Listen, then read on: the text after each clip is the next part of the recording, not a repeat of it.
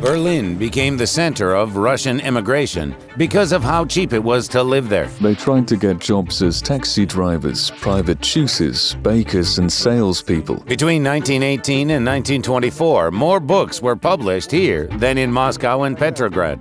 The bastard came from the Tolstoy family. A count, landowner and bourgeois squared, he is now published by Gossizdat. So-called good Russians quarrel with other good Russians. Nothing new. More than 30 countries agreed to acknowledge this document.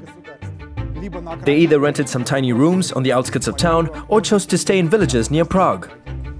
So people were sitting in Prager Deal and drinking cognac. What mood were they in? It was usually terrible. Nabokov lived in Hull and See Berlin for 15 years. As they say on the internet, he hated it the whole time. The Russian immigrants who moved to Berlin were in an environment that was strongly pro-communist and pro-Soviet. The Bolsheviks themselves established a white underground movement that would go down in history as the Trust Organization. We lived peeking out over the sheets. A Czechist asked Shklovsky how he felt about his life there. As legend has it, Shklovsky answered, "It's like being a living fox in a furrier shop." When Hitler rose to power, what was happening with the Russian immigrants at the time?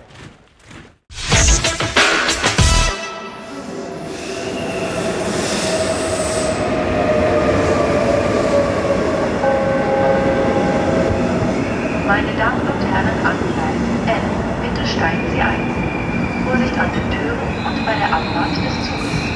Ladies and gentlemen on platform 11, please board the train. You clear off the doors and take care while the train is departing.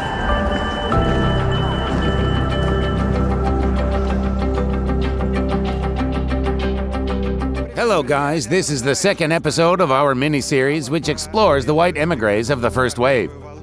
If you haven't seen the first episode, click here and make sure to watch it in order to keep up with the storylines. It's only natural that these storylines are taking us here to Berlin, a city that is once again becoming the center of the latest Russian immigration wave. Yet 100 years ago, it acquired such a status for a reason one would deem inapplicable to Berlin today. It was one of the cheapest and most accessible European cities. I'm going to elaborate on that later. There was one more reason as to why Berlin was favored among the immigrants. In the beginning of the 20th century, Europe was the railway continent. Commercial aviation didn't exist, or to be more precise, it did, but it wasn't as developed as it is today. No airports or flights to speak of. Berlin was home to the biggest railway hub, and that's why the vast majority of the first wave of immigrants were leaving for Europe arrived at the Berlin Ostbahnhof. Many would stay here for a long time. Just to give you an idea, 755,000 Russian immigrants were registered in Europe throughout the 20s, and those were just the ones in the official register. By various estimates, 200,000 to 300,000 lived in Berlin. Again, to put it into perspective, the population of the city at that time was about 4 million people. It was impossible to walk through Berlin or spend the day out and about and not hear any Russian. It was even more surprising because it hadn't even been 10 years since Russia and Germany had fought each other in World War I.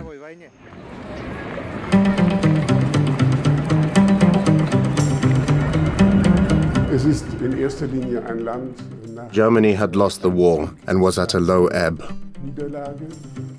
It wasn't easy to revive production in the country, and inflation was very high. Everyone was in a state of bewilderment. Society was traumatized.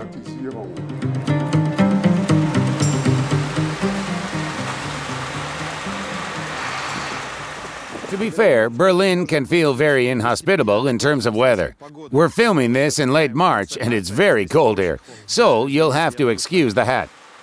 Remember I said that Berlin turned into the center of white immigration primarily because of the cheap cost of living. So, how did it happen?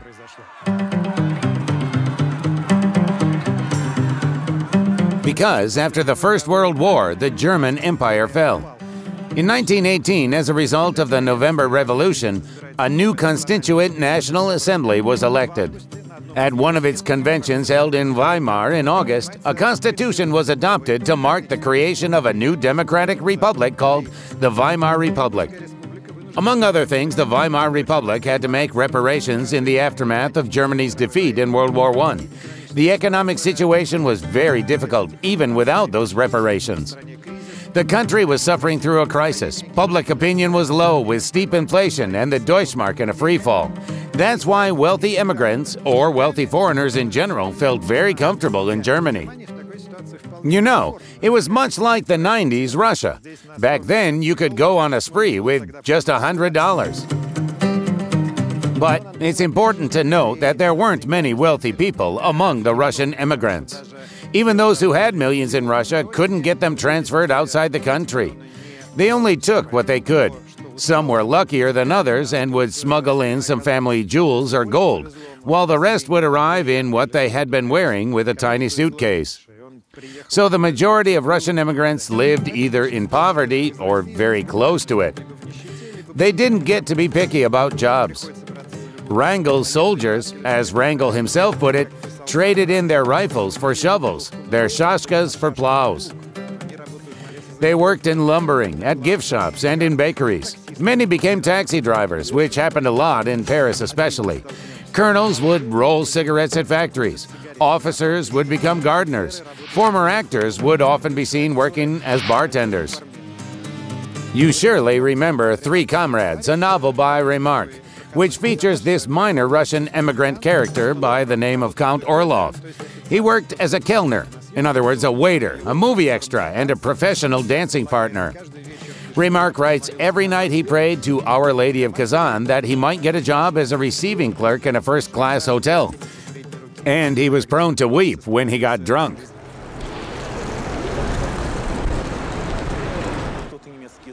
It was easier for those who spoke German. Some would join the labor force. Many strived to get jobs as taxi drivers, private tutors, bakers, salespeople, and assistants. Others tried to make a living off translations. Real emigration makes it abundantly clear that every job is worthwhile. Honest work is always a good thing. Among other things, Berlin became the capital of Russian immigrant literature and its publishing industry. Between 1918 and 1924, more books were published here than in Moscow and Petrograd, amounting to over 2,000 titles. This included more than 100 Russian publishing houses, all completely different in terms of their political views. The main liberal newspaper was called Rule. This was the brainchild of Vladimir Nabokov Sr., Vladimir Nabokov's father, who led the Constitutional Democratic Party. Rule's main purpose was to heal the rift between party members and unite them. Rule was printed with the support of a German publishing house called Ullstein. Both Ullstein and the newspaper's headquarters were situated here at Kochstrasse. Publishing books and newspapers in Russia was a profitable business, not least thanks to a huge audience of readers all across Germany and Europe in general. Every party had its own newspaper. Some of them only existed for a day, week, or month. Others went on longer. Rule was probably one of the most significant publications. At first, in the early 1920s, Rule was even profitable with a circulation of up to 20,000 copies. Over the years, Bunin, Sasha Chorny, and Teffy were published there. It was also the first newspaper to print the works of Vladimir Nabokov Jr. under the pen name Vlad Sirin. Rule's rival on the other side was Nakanune, a newspaper partly funded by Soviet money. It was a Soviet propaganda mouthpiece, much like today's RT. By the way, it was the only newspaper allowed to be brought into Soviet Russia. The works of Bulgakov, Yesenin, Zoshenko, and others were printed in Nakune. One of this newspaper's main publishers and ideologists was someone who didn't really stay an immigrant for long. The story of this man is very telling on the one hand and quite unusual on the other. His name was Aleksey Tolstoy. I want to share his story in detail.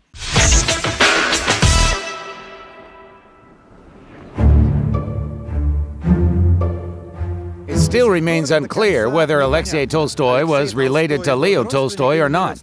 The thing is, his mother, Alexandra, while already pregnant, was married to Count Nikolai Tolstoy, who was Leo Tolstoy's third cousin. But before her son was born, Alexandra left her husband for chairman of the county land administration, Aleksey Tolstoy. Thus, many biographers believe that Bostrom was Aleksey Tolstoy's real father. In that case, he didn't have anything to do with either the Count title or Leo Tolstoy. I'd like to dismantle the myth behind his origin. When we were kids, my dad explained the matter to us. Why is Aleksey Tolstoy not Bostrom's son? Mendel's laws are at play here, the laws of genetics. Two blue-eyed parents can't produce a brown-eyed child. Both Bostrom and Alexandra Turgenev had blue eyes, while Aleksey Tolstoy was brown-eyed. There was no way the pigment could appear out of nowhere. It isn't genetically possible. Then in an archive we found indirect, but nonetheless psychologically interesting confirmation. Having left her husband, Count Tolstoy, Alexandra Leontievna wrote this to her beloved Bostrom: "I am leaving for you with this little bastard under my heart. If a woman has any doubts, she will never say such a thing to her lover." The bastard came from the Tolstoy family.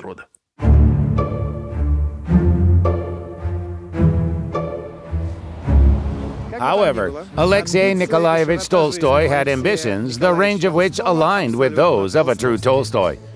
Later, he would be sarcastically dubbed the Red Count, and you're about to find out why. When World War I broke out, Tolstoy went to the front lines as a correspondent for Ruski Vedomosti. There, he wrote a few plays and articles. By the start of the revolution, he was already a famous writer. True to his surname, Tolstoy didn't recognize either the revolution or the Bolsheviks. Later, he would write, "During the Great War of the Whites and the Reds, I was on the white side. I physically hated the Bolsheviks and considered them to be devastators of the Russian state and the reason for all the troubles." In 1919, Tolstoy and his third wife, he had a total of 4 wives. Well, he was full of love. Natalia Krandievskaya left Russia. First, they went to Constantinople like everyone else, and then traveled to Paris. It is there that Tolstoy wrote his first novel, Sisters, from his The Road to Calvary trilogy.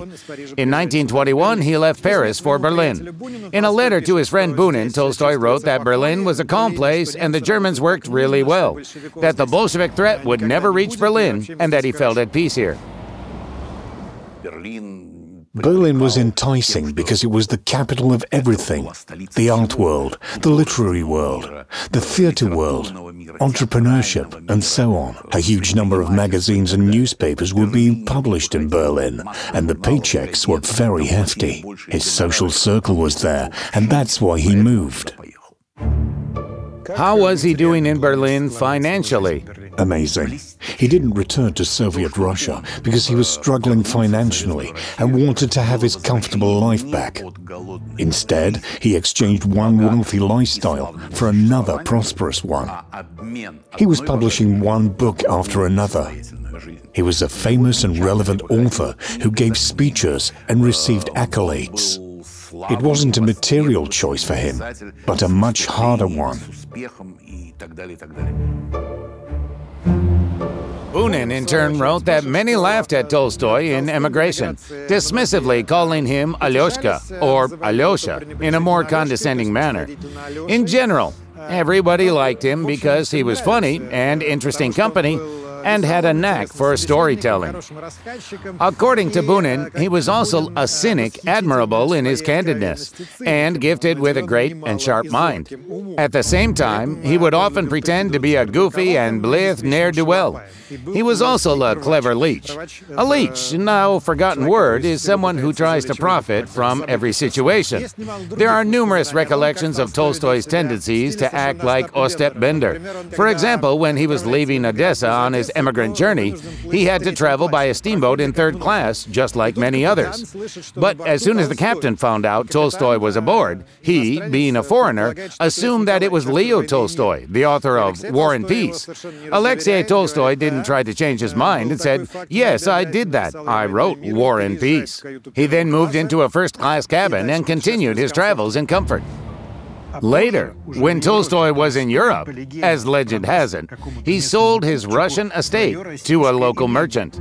Needless to say, he never had one. I'm sure he did so on numerous occasions. Many remember him selling random things. He once sold some teapots to 10 people. He was much like Nevzorov from his own book. He was Buratino. He was Alice the Fox and Basilio the Cat, Carabas Barabas and Durimar. He could be everyone because he was multifaceted. Do you mean Nevzorov as in his character? Of course. Not the Nevzorov we know today, might I add. He might have been able to become today's Nevzorov. But such a mask, such a position, as well as idiosyncrasies, would have been alien to him. He loved life a lot. That's how actor-like he was, which explains why he had no trouble sparking a conversation at a table, or why his guests and women found him charming. As Bunin recollected, Tolstoy was leading an idle life in emigration. He liked to be a guest, especially at rich people's houses. Don't forget that everyone was strapped for money back then. At the same time, in a letter to his friend, the writer Kornei Chukovsky, who lived in the USSR, Tolstoy wrote, "Emigration bored me to death. I don't know if you're able to feel quite so overwhelmingly what a homeland means or what it's like to have the sun shine a familiar light on your rooftop. That marked the beginning of Aleksey Tolstoy's return to the Soviet Union. An important step in that direction was made through his cooperation with Maxim Gorky, another writer who lived in Berlin at the time. Tolstoy also found himself interested in the Smeno-Vekhovsky ideology, which was a movement that united those emigrants who in fact recognized the Soviet regime. Tolstoy's works were printed in Nakanune, a Smeno-Vekhovsky newspaper. He was even hired as an editor of the newspaper's literary supplement. It was almost common knowledge that the newspaper was being funded by the state political directorate. Nakanun was sold in the streets of Moscow and Petrograd. This partnership caused some friction for Tolstoy in emigration. It came as no surprise because not many emigrants supported that ideology. In April 1922, Tolstoy received a letter from Nikolai Tchaikovsky, not to be confused with Kornei Chukovsky. Tchaikovsky was a famous revolutionary and the founder of the Popular Socialist Party. He emigrated after the Bolsheviks had taken over. In the letter, he unequivocally demanded that Tolstoy explain himself. Or, in modern terms, he asked Tolstoy why he was repping Nakanune and the Bolsheviks. In reply to Tchaikovsky, Tolstoy wrote an open letter which said, "Even though I hate the Bolsheviks, my conscience tells me not to hide in the basement, but to go back to Russia and contribute something to our weather-worn Russian ship, even if just a nail, to follow in Peter the Great's footsteps." In fact, this was an open letter. It wasn't addressed to Tchaikovsky, but to the Soviet government, which Tolstoy asked to allow him to return. His request was approved. In 1923, Tolstoy, his wife, and their sons went back to the USSR. My grandmother and his third wife, Natalia Vasilievna Kragdevskaya, shared the following story. While still in Berlin, my 5-year-old dad was at a metro station when he wondered, "What's a snowdrift?" Aleksey Tolstoy then said, "Enough! My son doesn't know what a snowdrift is. We're going back to Russia." By the way, he wasn't going back on a whim, as one never did. He was returning under Leon Trotsky's personal guarantee. Where did he get his Soviet passport? I'm not sure he had a Soviet passport in his name when he was going back. There was no need. He brought the refugee documents that he had already had. As soon as he arrived, all the necessary documents were promptly issued. The Aleksey Tolstoy Monument is located right in downtown Moscow. According to Kornei Chukovsky, upon his return to the USSR, Tolstoy immediately threw himself into work, leaving no time for break. He reset his biography and redeemed himself in the eyes of the Bolsheviks.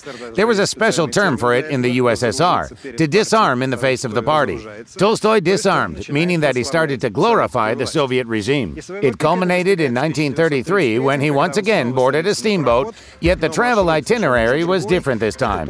It was the infamous trip Soviet writers took down the White Sea-Baltic Canal that was being built by prisoners of the Gulag. That trip resulted in the creation of a photo book called The I.V. Stalin White Sea-Baltic Sea Canal, on effective methods of personal rehabilitation. Solzhenitsyn would later comment on the book, saying that it was the first book in the history of world literature that glorified slavery. You see, everyone got involved in this mess. Everyone. Aleksey Tolstoy liked to have a good night's sleep. I'm telling you this as someone with a similar set of genes. Had it bothered him, he would have gone insane. He couldn't stand being anxious. There was, however, something tragic about him. You can't love Russia this much without it being tragic. But it's not the sense of tragedy that doesn't let you sleep at night. It's the sense of drama, I guess. One can only sleep well if one believes that everything's done. It's all good. It's no big deal. It's just their job. Теперь один из лучших и один из самых популярных писателей земли советской. Товарищ Алексей Николаевич Толстой. From then on, Tolstoy was dubbed the Red Count. He became a deputy of the Supreme Soviet, member of the Academy of Sciences, and one of Stalin's favorite writers. Rumor had it that Tolstoy enjoyed a lavish lifestyle and lived large during those times of great trouble in the USSR. According to the memoirs of Anna Akhmatova, Tolstoy herself told her he would feast on caviar, smoked fish, cream, fruit, and some special cucumbers on a daily basis. Akhmatova noted that he did so while the country was facing hunger. This description is strikingly close to how Pyotr Konchalovsky depicted Tolstoy in his famous painting, a Sibirite of sorts, a lord of the manor with food and wine in great abundance, the Red Count. Yes, it was a Sybaritic life. He was a very wealthy person. He frequented consignment shops. He would purchase Italian Renaissance paintings and beautiful furniture. He had exquisite taste. He was making a fortune off his literary works. But up until the mid-1930s, he'd been a trustworthy and diligent writer that could write just about anything and adjust his novels to suit the interests of the Soviet authorities.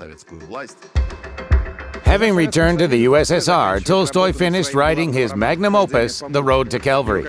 As you know, he started working on it back in Paris in 1918 and would only finish it in 1941. It's evident that the text and plot changed depending on the stance of the author towards the Soviet government. Tolstoy was awarded the Stalin Prize for this trilogy, as well as for his novel Peter the Great, in which he glorified competent yet violent individual authority. It's clear who it was really addressed to. When the Great Patriotic War broke out, Tolstoy got a job as the editor of the Krasnaya Zvezda magazine and stayed there throughout the war. He didn't live long enough to witness victory, as he died from cancer in February 1945. He was posthumously awarded with his third Stalin Prize. This monument was erected here 12 years after his death. This specific location was chosen because Tolstoy lived just 100 meters away on Malaya Nikitskaya Street. His spacious flat is still there, and it's literally a stone's throw away from the house of another writer who praised the Soviet authorities, Maxim Gorky. I covered his story in detail in our Walks Around Moscow episode that we did last summer. Check it out. You can easily guess how Tolstoy's success was taken by the emigres that stayed abroad. It was best put out into words by the emigrant poet Sasha Chorny in his poem written in Paris. On Wednesday, he called them butchers. On Thursday, he shined their boots, lured in by their regale, with Nakanun in cahoots.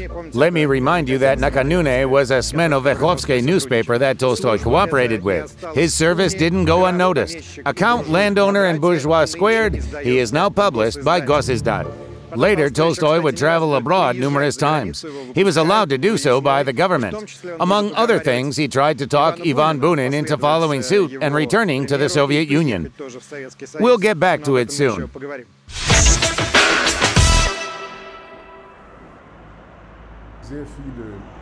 Actually, many immigrants that came to Germany and Berlin in particular got the impression that the things they'd gone through in Russia could happen in Germany too. A revolution, coup d'etat, etc.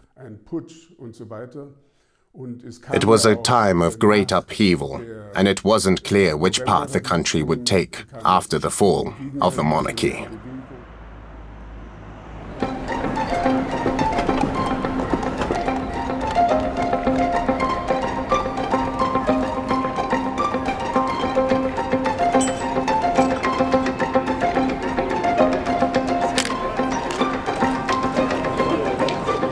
Another country that became a home for the Russian immigrants was Czechoslovakia, a state newly formed from the remains of Austria-Hungary in the aftermath of World War I, just like the Kingdom of Yugoslavia. Czechoslovakia hosted up to 40,000 Russians. If Berlin's allure resided in its low cost of living, Prague was a good place to stay because here, the immigrants were quite literally compensated. The government of Czechoslovakia established special conditions, ones that would soon lead to Prague being called the Russian Oxford, with one reservation. In Oxford, you do have to pay a student fee. Here, the Russians were the ones being paid for coming and receiving academic qualifications. They were granted scholarships and rise to power. I can't say that the emigrants were living a lush life. However, they were given an opportunity to survive, get an education and a job. No one would have thought that the Bolsheviks would have such a long reign. That's why the Czechoslovakian government intentionally pursued a policy of emigrant selection. They tried to draw in certain groups. First of all, as they called it, progressive Russians, meaning the Russians that shared leftist democratic views. They hoped that this action would eventually be appreciated one way or another. And it wasn't that these people would go back to Russia and rise to power. However, they might have connections with those who would end up at the helm, thus fostering the development of economic relations between Czechoslovakia and future Russia. So in a way, was it an investment in their own future? Yes, both in their own future and in the development of future relations. So, in the early 1920s, the Russian Aid Action was launched in Prague. The Russian Aid Action was a state program in support of the Russian immigrants. It was financed directly from the state budget. And what money that was! 1924 was the peak of direct and indirect spending on Russian refugees, with 83 million Czechoslovakian korunas provided to them. Today, the equivalent would equal approximately $38 million. No other European country spent this much money to help the Russian immigrants. Which begs the question, who was paying for that? In that regard, there is a big, beautiful theory which has been making rounds in many different publications for decades. Now, it's gained a solid footing online. The theory speculates that the Russian immigration was sponsored by Russian money, namely Kolchak's gold reserves. Have you heard of this? If you haven't, I will now explain it. To understand who is who in this scenario, we have to go back in time a few years to the Russian Civil War. In 1919, the Czech legionnaires established Legio Bank. Who were those legionnaires? They didn't have anything to do with sport. They were people who had been taken prisoner during World War I. They had mostly served in the Austria-Hungary army, of which both Czechia and Slovakia were part, back in the day. They were taken captive, then the revolution broke out.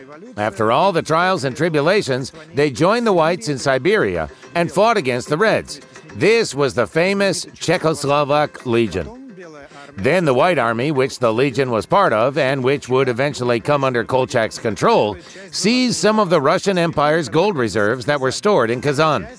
But only some of it, because the Bolsheviks had already managed to spend the rest. The Whites transported the remaining gold from Kazan to Omsk. It's worth noting that they were already losing ground to the Red Army.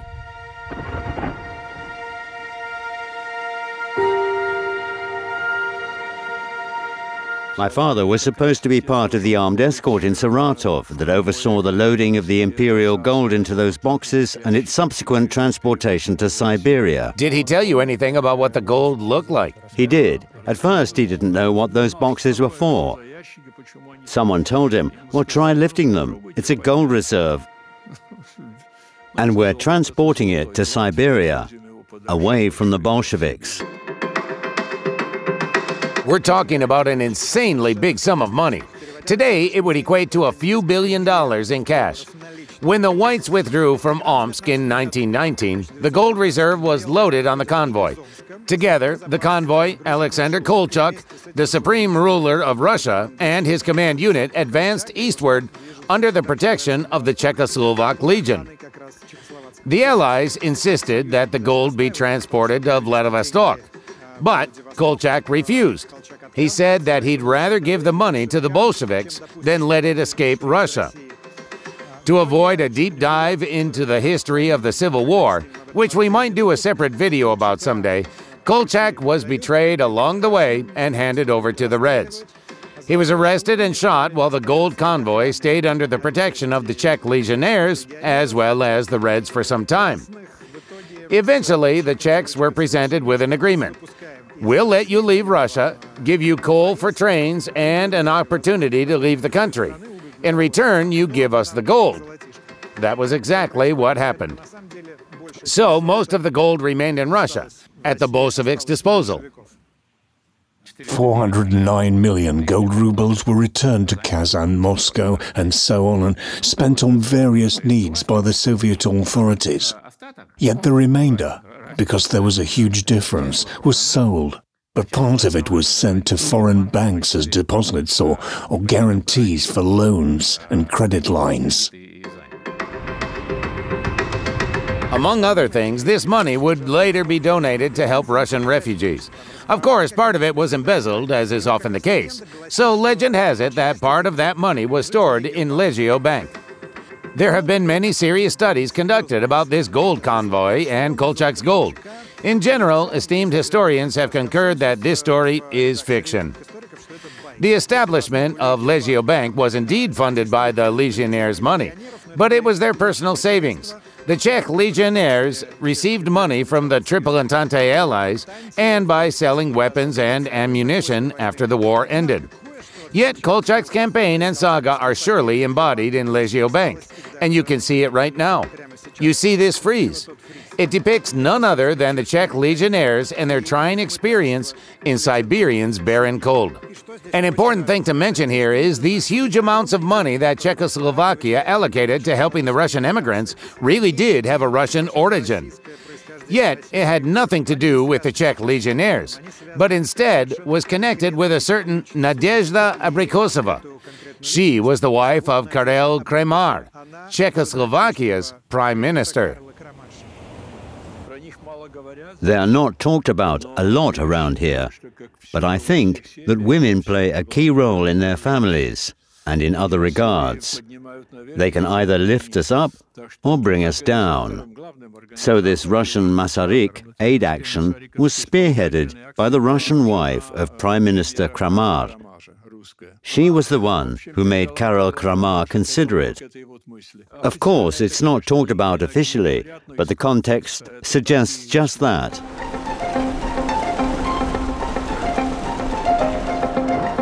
Czechoslovakia had just become an independent state.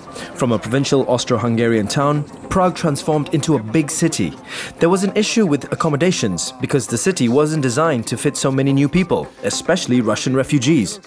That's why at first they either lived in dorms provided by the Czechoslovakian government or tried to find an apartment, which was very hard. They would usually rent some tiny rooms on the outskirts or settle in villages just outside Prague. They were housed in Svobodarna and other places that weren't very comfortable, but at least they could study. When people have the privilege of attending school in normal circumstances, they don't appreciate it.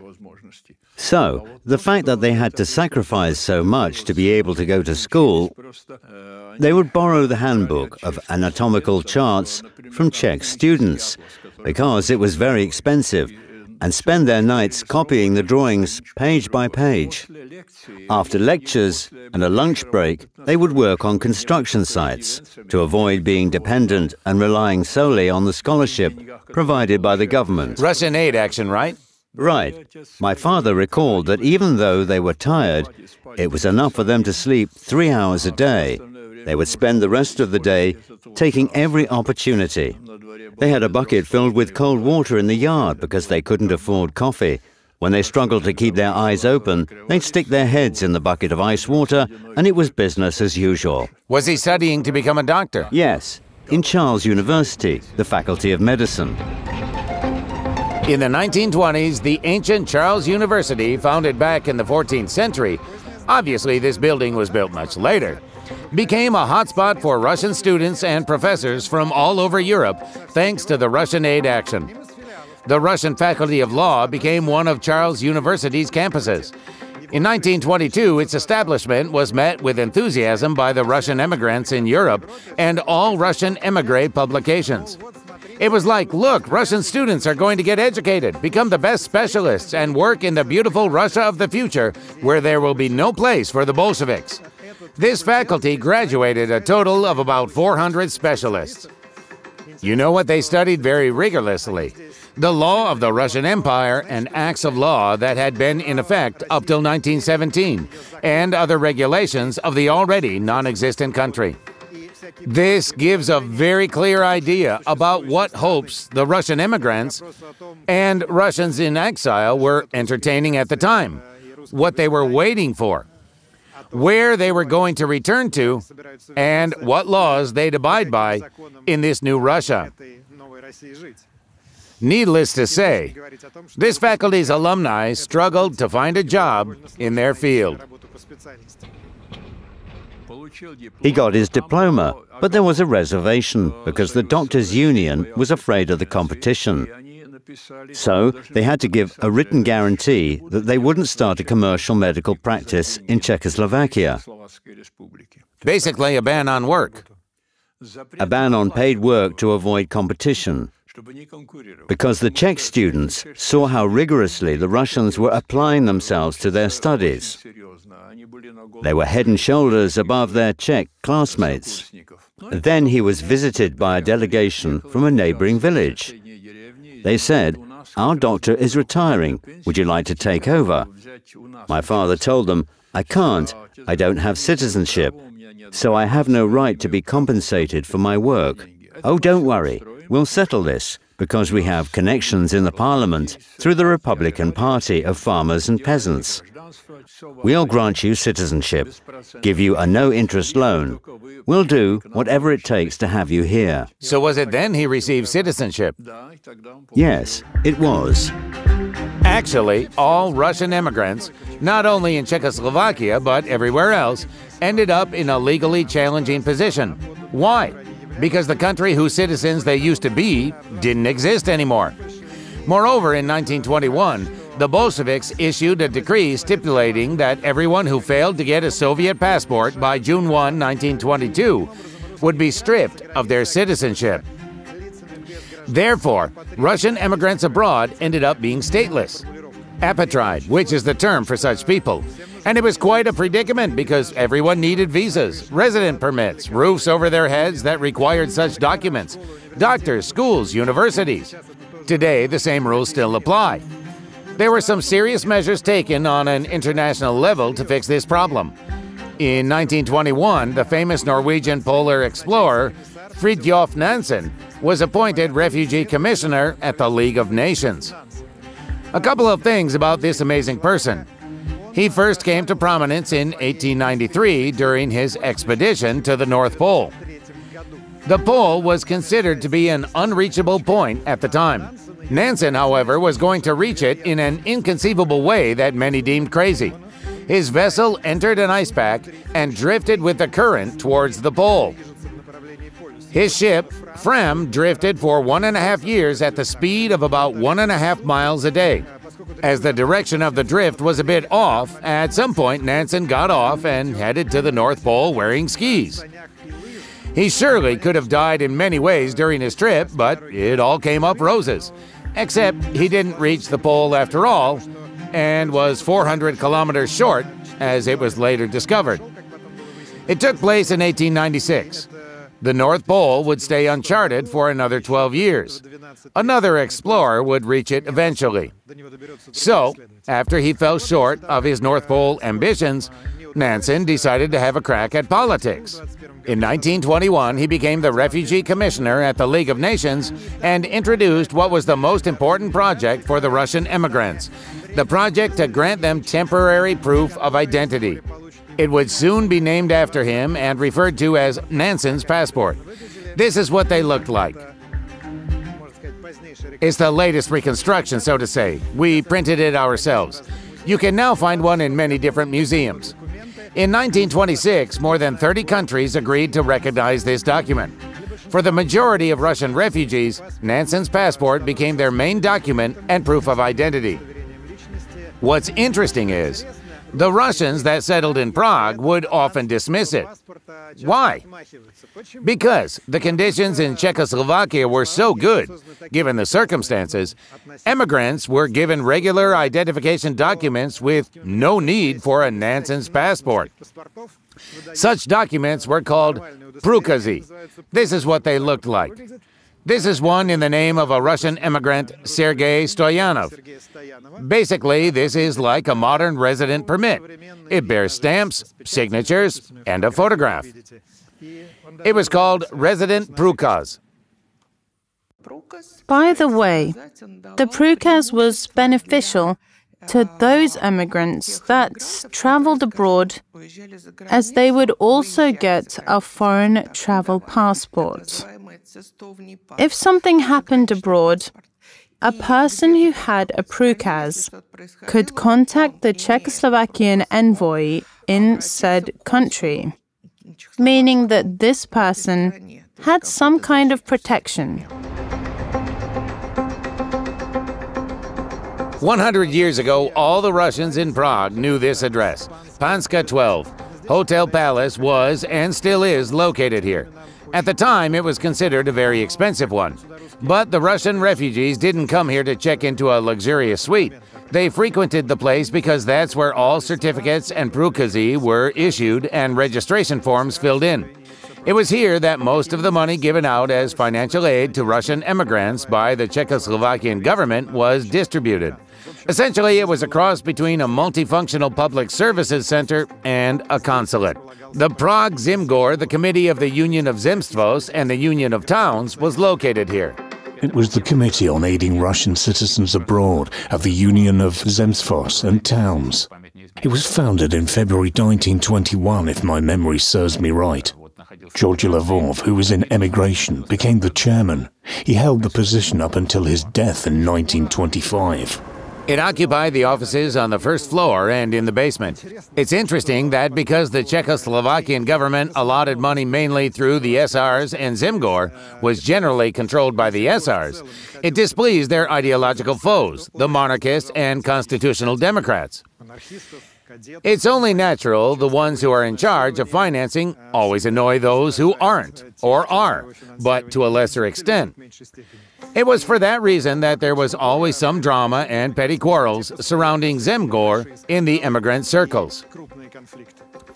Zemgor was blamed for engaging in financial speculation, for wasting money and giving it to those of the same ideological persuasion or who had just worked out a deal. It's the same old story. In that sense, the Russians took Russia to Prague. Russian emigrants would frequently communicate with each other. And according to Russian tradition, there were several groups that argued with each other a lot. That was common, and it still happens. So-called good Russians quarrel with other good Russians. Nothing new.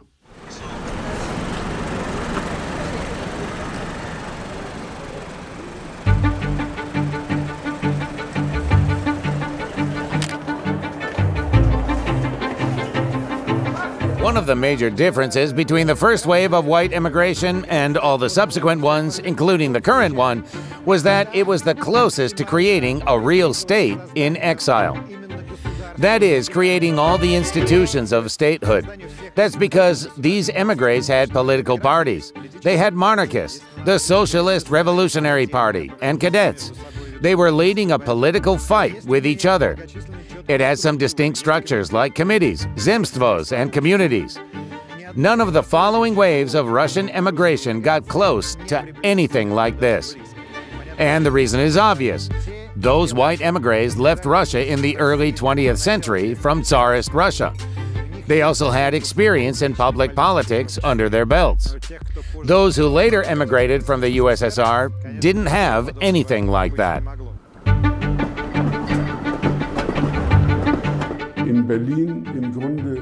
The representatives of the old state and the diplomatic elite before 1917 arrived in Berlin. For example, Alexander Kerensky lived in Berlin for a while. He led the Russian provisional government. The whole political spectrum of old Russia gathered here.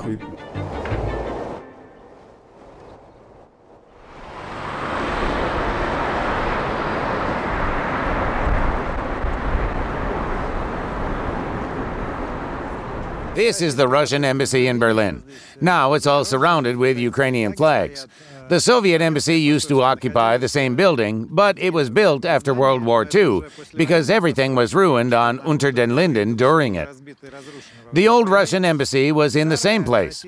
As you know, after the October Revolution, not all European countries recognized the Bolshevik government and later the Soviet Union right away. A lot of them took a while, even decades, to do that. But as we remember, Germany had special circumstances. That's because, after signing the humiliating Treaty of Versailles that ended World War I, Germany had to cede some of its territories. It also had to reduce its army significantly, pay reparations, and become an international outcast. Soviet Russia was in the exact same situation after the revolution. So, the Weimar Republic recognized RSFSR. There was no USSR back then. In 1922, it was one of the first ones. For most émigrés, the Soviet embassy was a point of hatred, a point of tension in Berlin. They scornfully called this place Sovdepia, just like all Soviet Russia.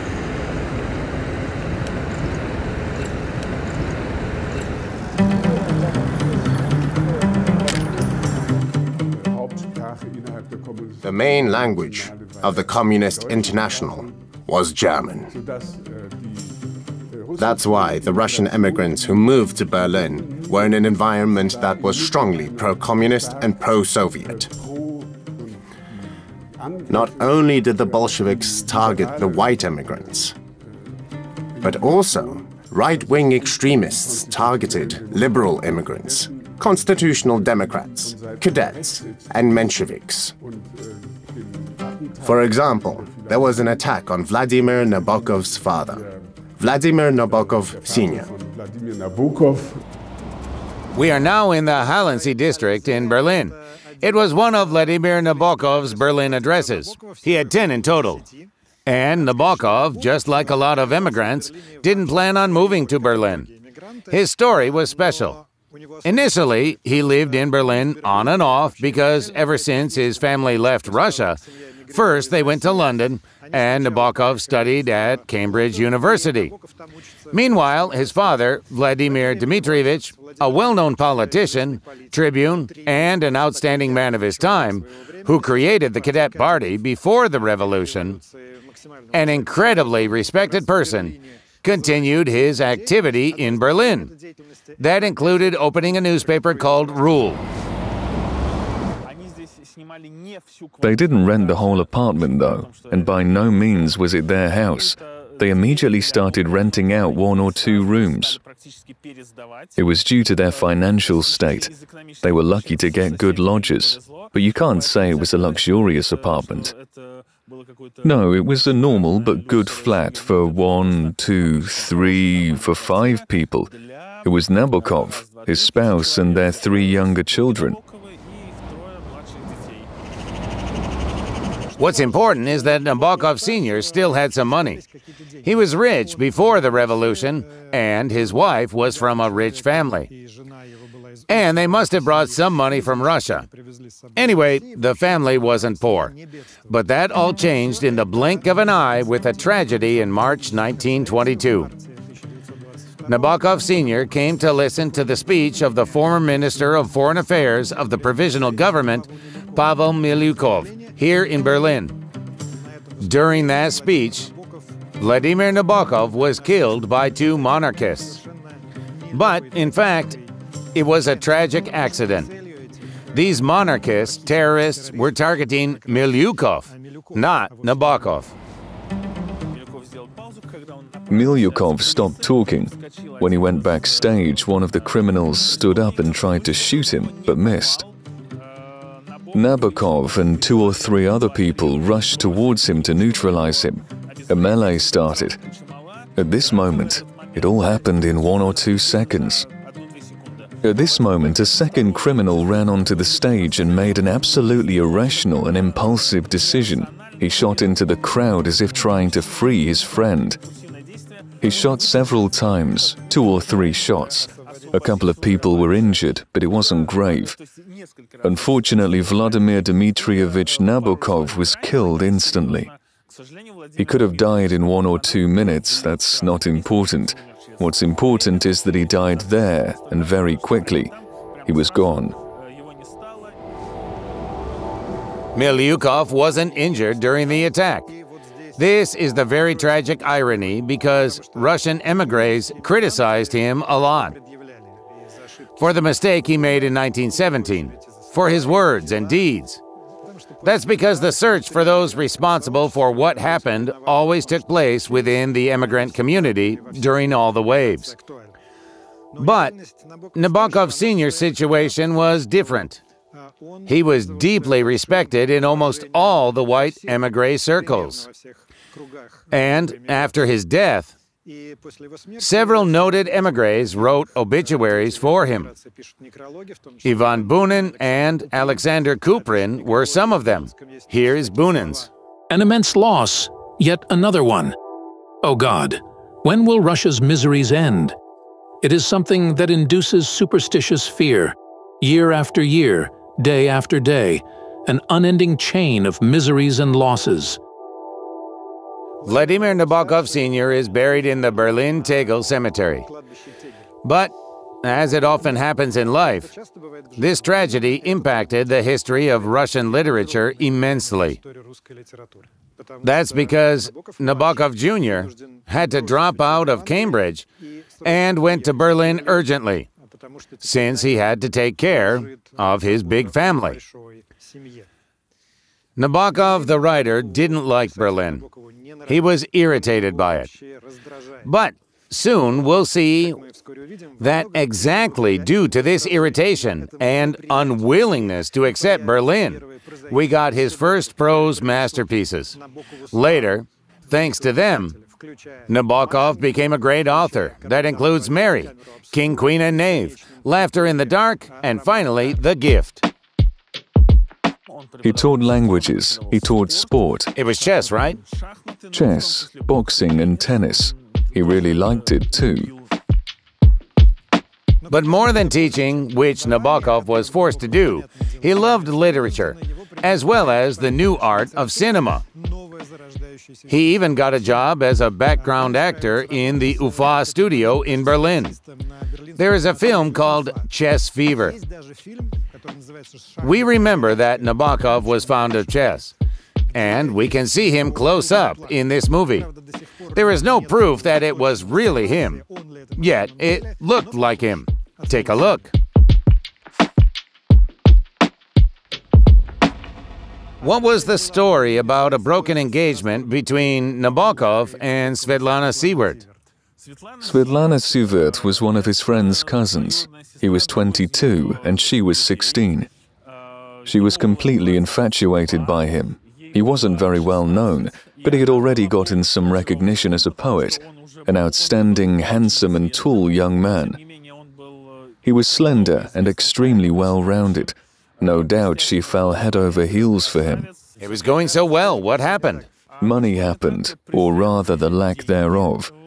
Nabokov didn't have it, while Sivat was from a rich family, and her parents wanted her further life to be wealthy and happy. That's why there was a saying that allegedly is attributable to Sivat's parents. We can't let Svetlana marry him. He's broke as a joke.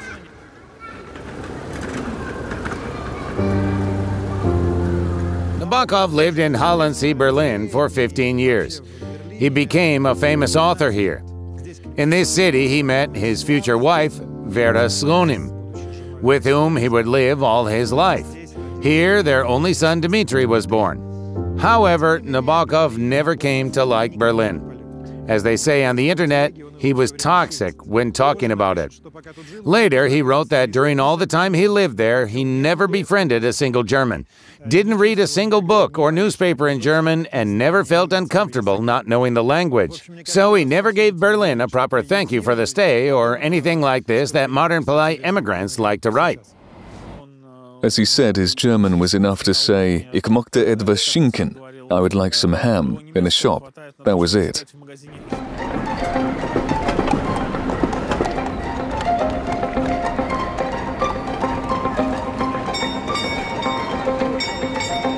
What language did your family speak when you were in Czechoslovakia? Only Russian, of course. We even had a sign on the dining room door. It said, "We only speak Russian in this house." When our Czech guests were trying to say something in Russian, we said, "No, it doesn't apply to you. You aren't going to move to Russia, but we are waiting." Did your father say that he was going to return? Yes, of course. He continued to believe that all the time. It was a question of it just being a lost motherland. They realized this, but they didn't want to admit that they would never go back. They idealized this Russia. These thoughts were constant and tortured them until they died.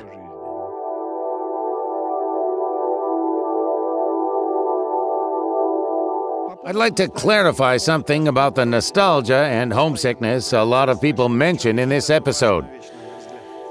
In 1927, Vladimir Nabokov wrote a poem called The Shooting in Berlin. Some nights, as soon as I lie down, I'm back in Russia in my dream. My hands behind my back are bound. They're taking me to the ravine. Then he writes that he wakes up and realizes that he isn't in Russia. And then the rhythmic ticking sound calms down my benumbed mind. The fortunate exile I found around me is safely twined. And yet my heart would still desire to make it true, this Russian scene. The starry sky, a gunshot fired. White hackberries in the ravine. You might have heard these verses in Monetishka's song in a recent album. So I'd like to say something important about the difference between the first wave of the emigration and the rest of them. All emigrants are homesick. A lot was written about it. People talk and write about it now. It's obvious. But for the people from the first wave, the motherland isn't the place where they won't let you in. They will let you physically cross the border.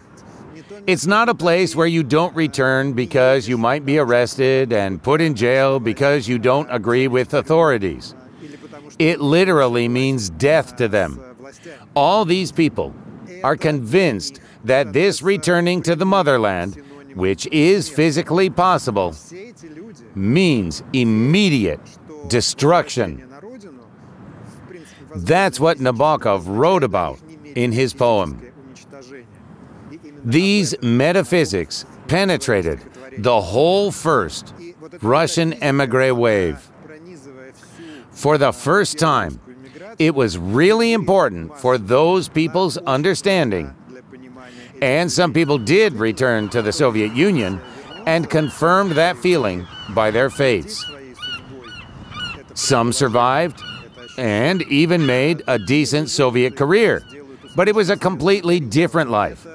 In general and a metaphysical way, it was a life after death, a life from scratch, a life in a different Russia.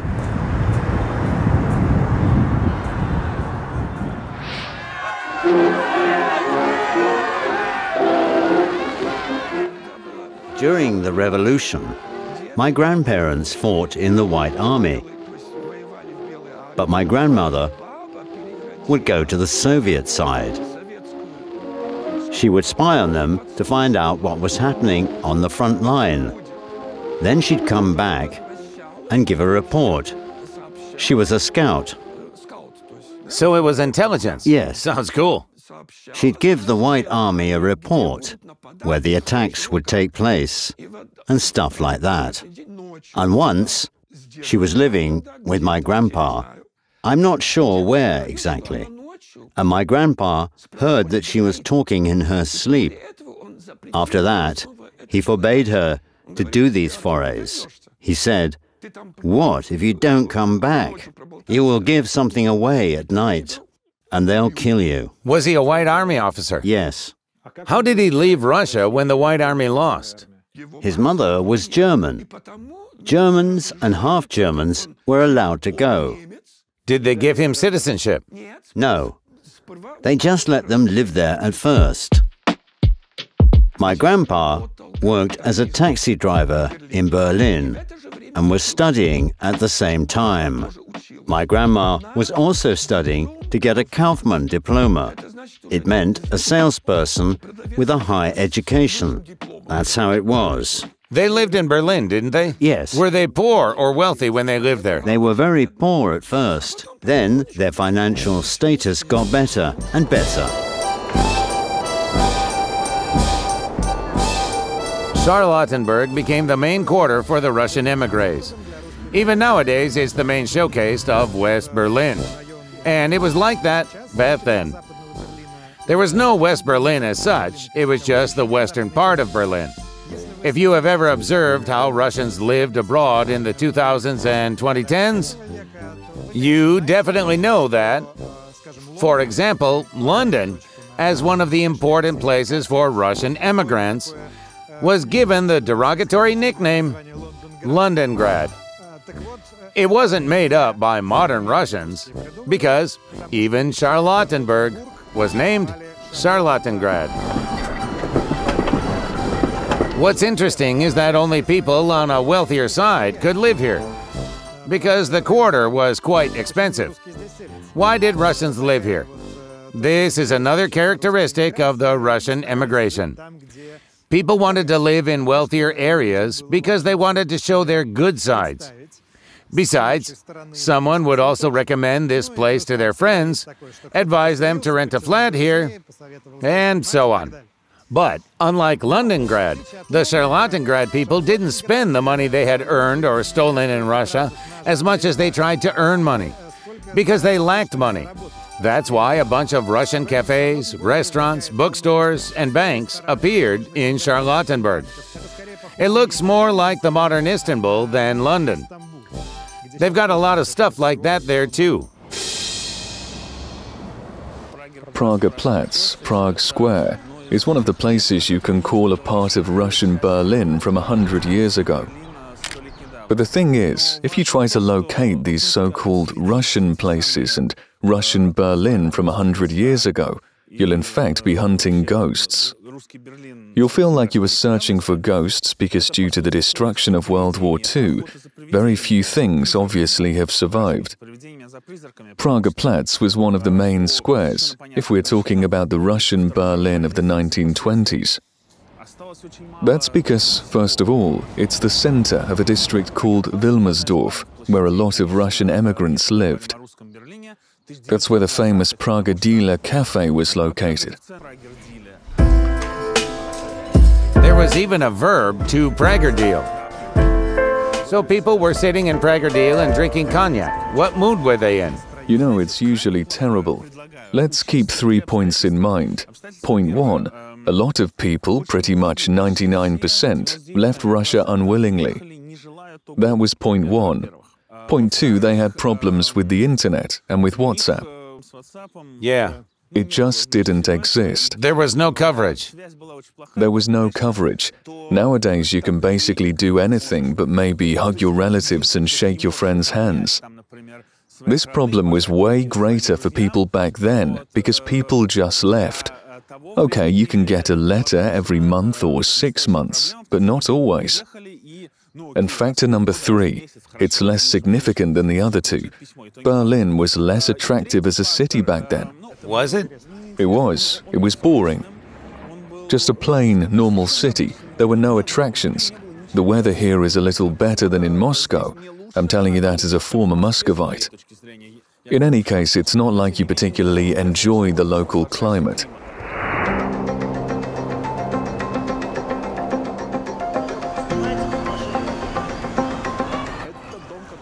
We know this building as the Professor's House. It was one of the first out of 4 building cooperatives which were built by the Russian refugees, partly with their own money, partly with money from the Czechoslovak government. They needed to solve the housing problem, at least for the older or elderly people. It's called the Professor's House because most flats were occupied by professors from different educational institutions who migrated to Prague. Let me clarify. Building cooperatives were popular in Soviet times too. People invest their money. Yes, they took a 2.5 million loan from a Czech bank, and it was taken under the Czechoslovak government's guarantee. I think the future residents invested just 100,000 korunas. Did they simply invest the money, or did they participate in the construction? The only one who physically participated was Professor Vladimir Alexandrovich Brandt. He was an architect who designed this house, and he lived in this house later. And did this house become one of the centers of the Russian immigration? No doubt about it. When everyone moved in, public life centered around this place. And a house church appeared here too, right? It appeared only in 1945, when the church on the Old Town Square was closed down. The worship service there was led by Mikhail Vasnetsov, the son of the famous Victor Vasnetsov, the painter of the Three Bogatyrs and Alonishka. Mikhail miraculously evaded the Gulag and was the only Orthodox priest in Prague. But not everyone was as lucky. We'll talk about what happened to the Russian émigrés after socialism came to Czechoslovakia later.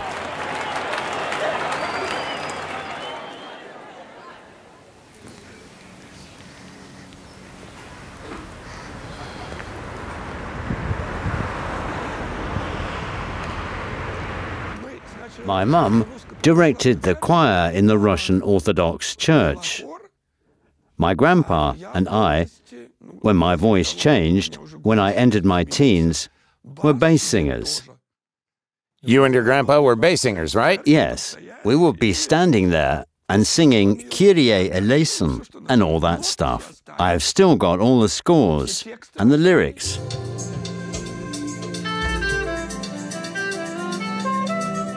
You write music yourself, don't you? I do.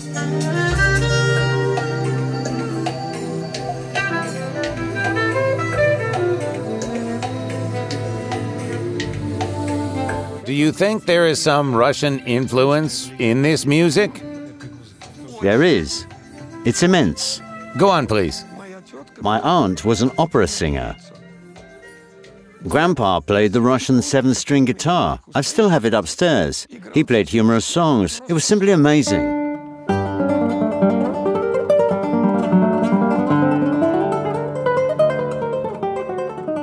What did a Russian émigré from a century ago, for example from 1923, look like?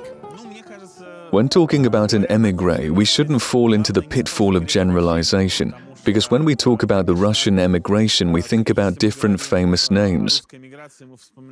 Andrei Bely, Vladimir Nabokov, Maxim Gorky, Bunin, Marina Tsveteva.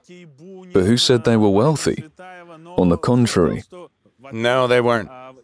Besides, when approximately 300,000 former Russian Empire emigrants found themselves in Germany, they obviously were people from all strata of society.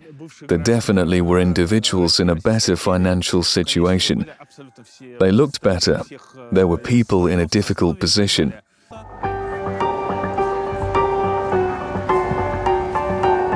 We are still in Charlottenburg, on Gromenstrasse. I'll tell you why we're here. As you have understood, people who worked with language had it rough in the immigration. As it always happens, emigrants whose profession has to do with a different language have a hard time. In our case, it was Russian.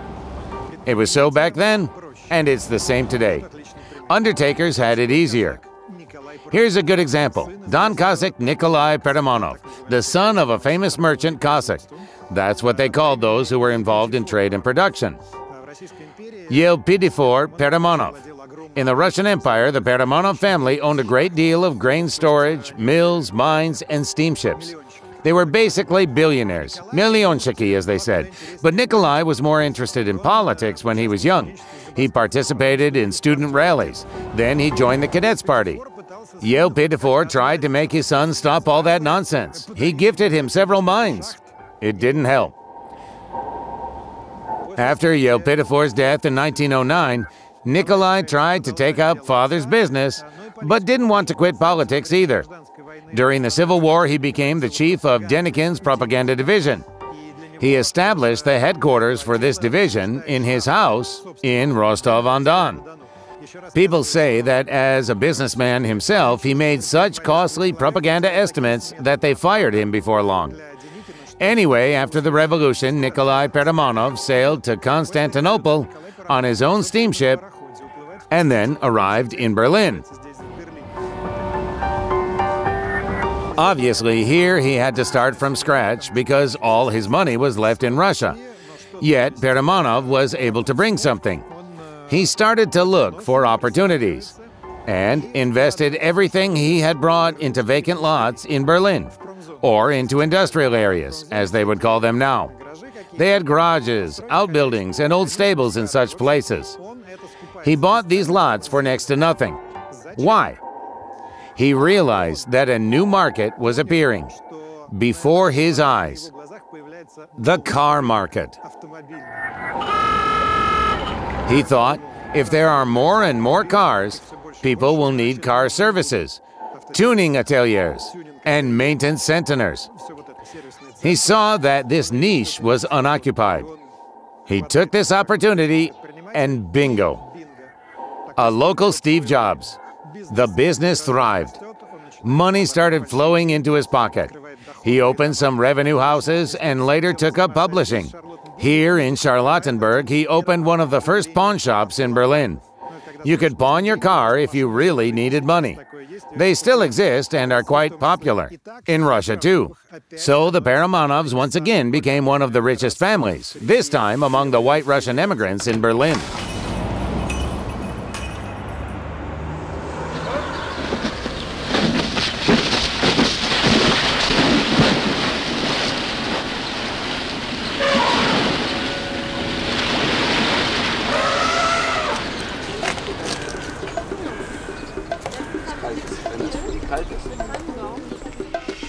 Among the Russians in Berlin, very few do not mention this place in their memoirs, letters, or books. This is the Berlin Zoo. It's not that Russian émigrés were also keen on the lives of animals. It's just a big park in the city center with plenty of cafes. Russian émigrés often came here to pass time and called this place a zoo garden. Here I have to tell you about Viktor Shklovsky, a writer who commemorated this place in the title of his famous novel, Zoo, or Letters Not About Love. Shklovsky was one of those émigrés who couldn't be called white, as he was an SR, that is, a revolutionary. He was involved in the February Revolution in 1917. In the 1920s, he was even fighting in the Red Army against Wrangel.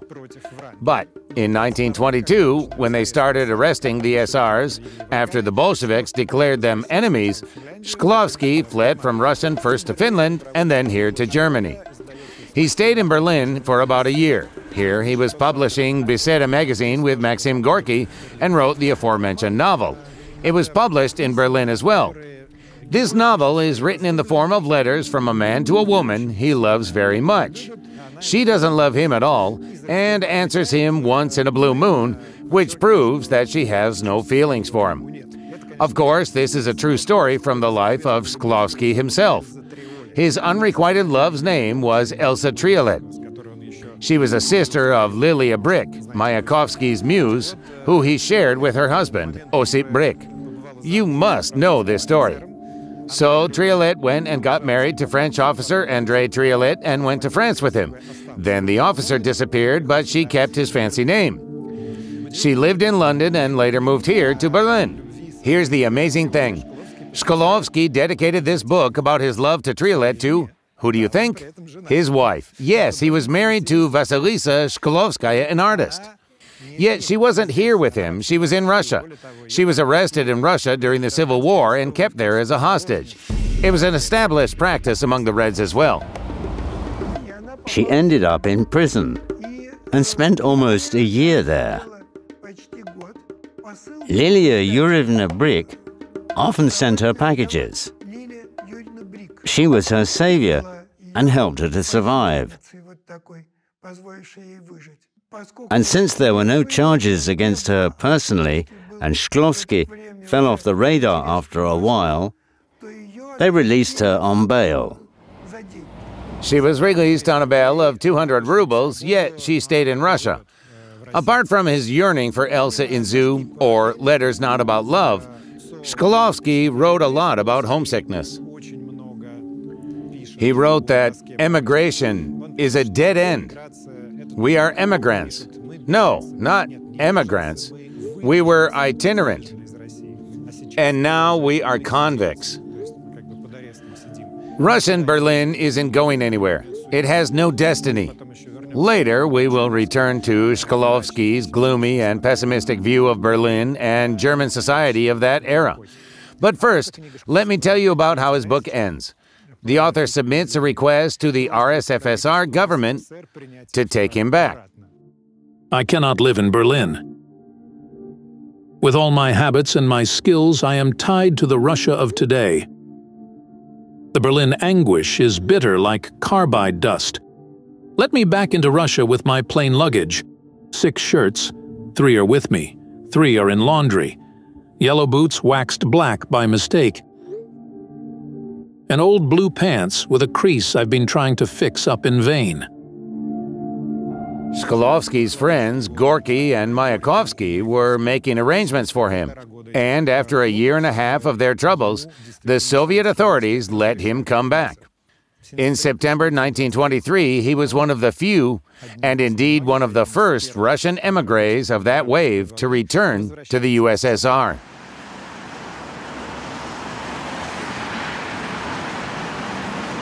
But even here in Moscow, Shklovsky was lonesome. He wrote this. My life is as dim as if seen through a condom. I can't work in Moscow. At night, I have guilty dreams. I don't know about you, but this kind of duality really resonates with me. At first, you want one thing and strive for it with all your heart, like Shklovsky strove to get to Russia. But when you get it, you begin to miss what you've lost. You feel like you've betrayed those who stayed there. But we can't deny that Shklovsky had a very eventful life in Moscow. He became one of the leaders of the left front of the Arts Association founded by futurists after the revolution. He wrote scripts for Soviet silent movies that were very popular, like The House on Trubnaya and Bed and Sofa. Speaking of bed and sofa, even by later Soviet and today's Puritan standards, this film is absolutely outrageous. The plot is as follows. The protagonist is visited by his wartime friend in Moscow. The protagonist's wife becomes smitten with this friend and doesn't hide it. They talk it over and decide to live together. Soon this wife, Ludmila, gets pregnant, and they can't tell which of them is the father. Shklovsky said that he came across this story in the Komsomolskaya Pravda newspaper. There was an article about a young mother visited by 2 potential baby daddies at the hospital. They were all workers and members of the Komsomol, and they weren't jealous because they were new Soviet people. How do you like that? By the Hamburg score, so to say.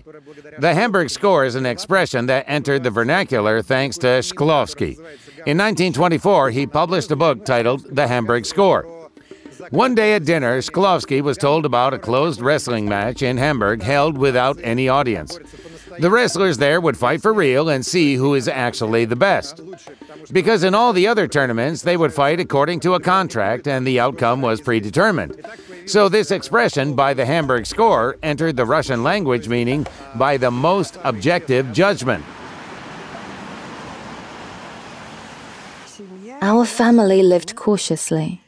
What I mean is, When meeting a new person, I would decide if they were friend or foe, and based on that, I'd choose how to behave. But no one had ever taught me that. I just saw how my mother and aunt were treating that person and acted accordingly. So we lived, peeking out over the sheets. In 1933, Shklovsky was part of a group of writers sent to the White Sea Canal. Unlike some others, he had a personal interest in going there. He wanted to help his exiled brother, Vladimir, who had been arrested for protesting against the confiscation of church property and had been sent to the White Sea Canal. There's a script of Shklovsky's conversation with an accompanying Czechist. The Czechist asked him how he was doing, and the story has it that Shklovsky said, "Like a live fox in a fur shop." Grandfather was always lacking in confidence, and he was never able to enjoy any peace of mind that he had complied fully with state orders. It was his habit to go against the grain, always, and he invariably spoke his mind, and nobody expected anything else from him. And yet, Shklovsky wrote the lion's share of text for the book about the White Sea Canal by that team of authors. But it didn't help his brother. Vladimir was executed in 1937.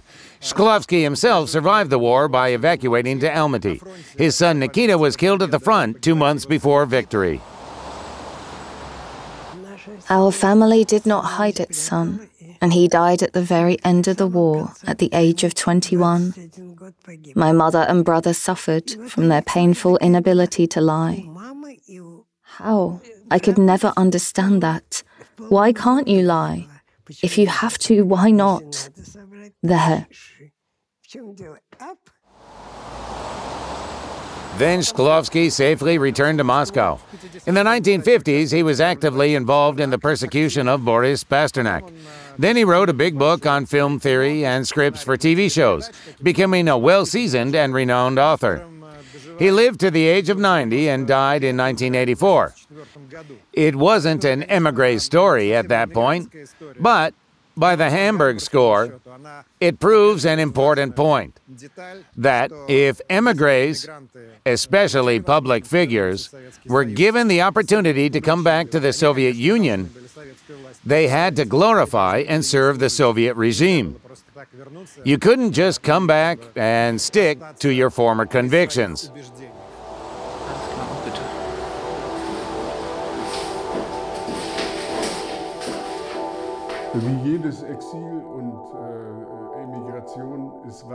This wave of emigration was a terrible loss for the country, a terrible loss of talent, genius, labor, human capital. When you think of everyone who departed on the philosopher's ship in 1921 to 1922, those prominent personalities in the development of Russian thought and philosophy, it was a terrible loss.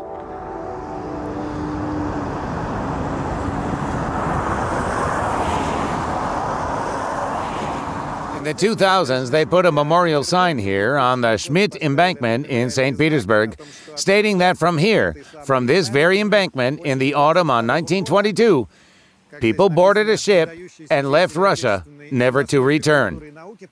Their deportation was enforced by Vladimir Ulyanov Lenin personally.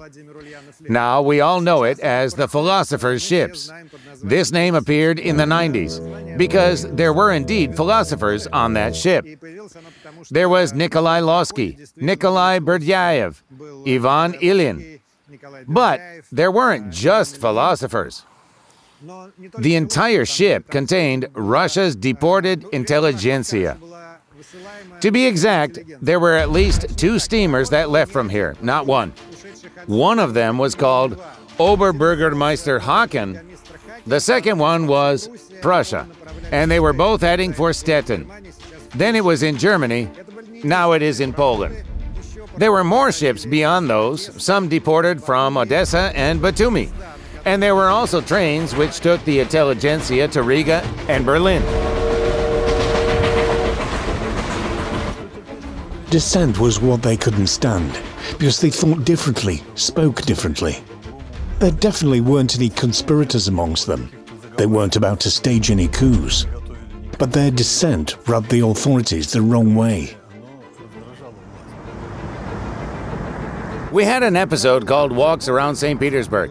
Make sure to check it out.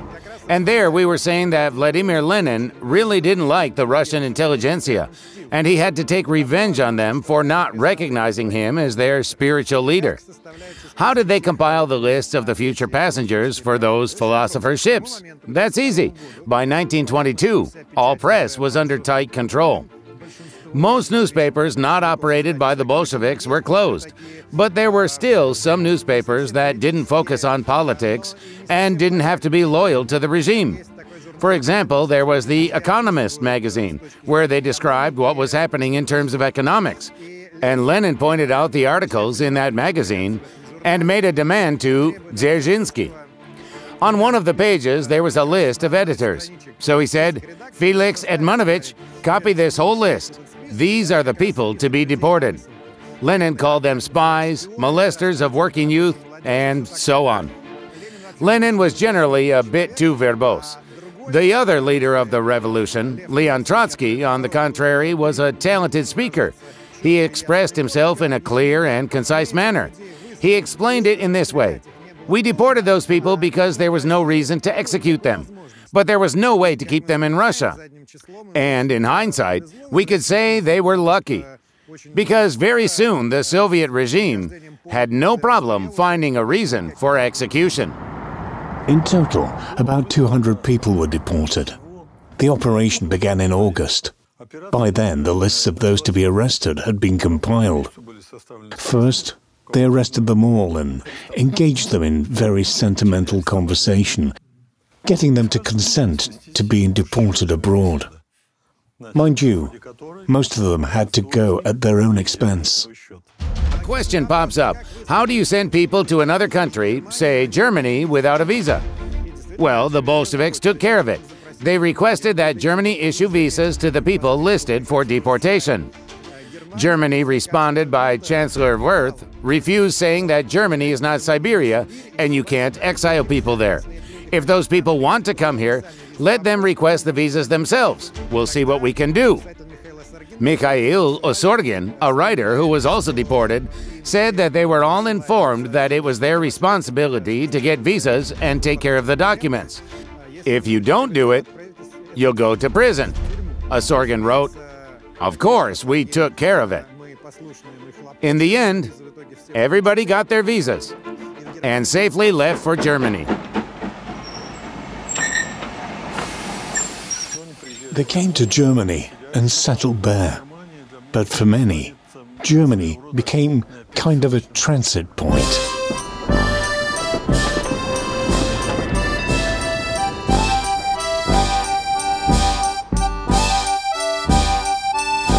In the early 1920s, another Russian emigre came to Berlin.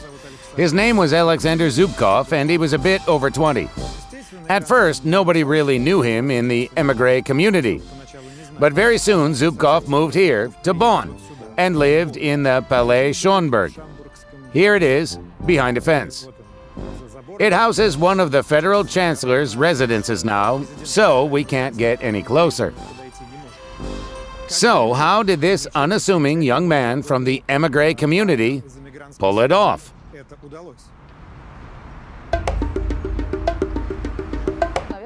Alexander is probably the most famous representative of the Zubkov merchant dynasty.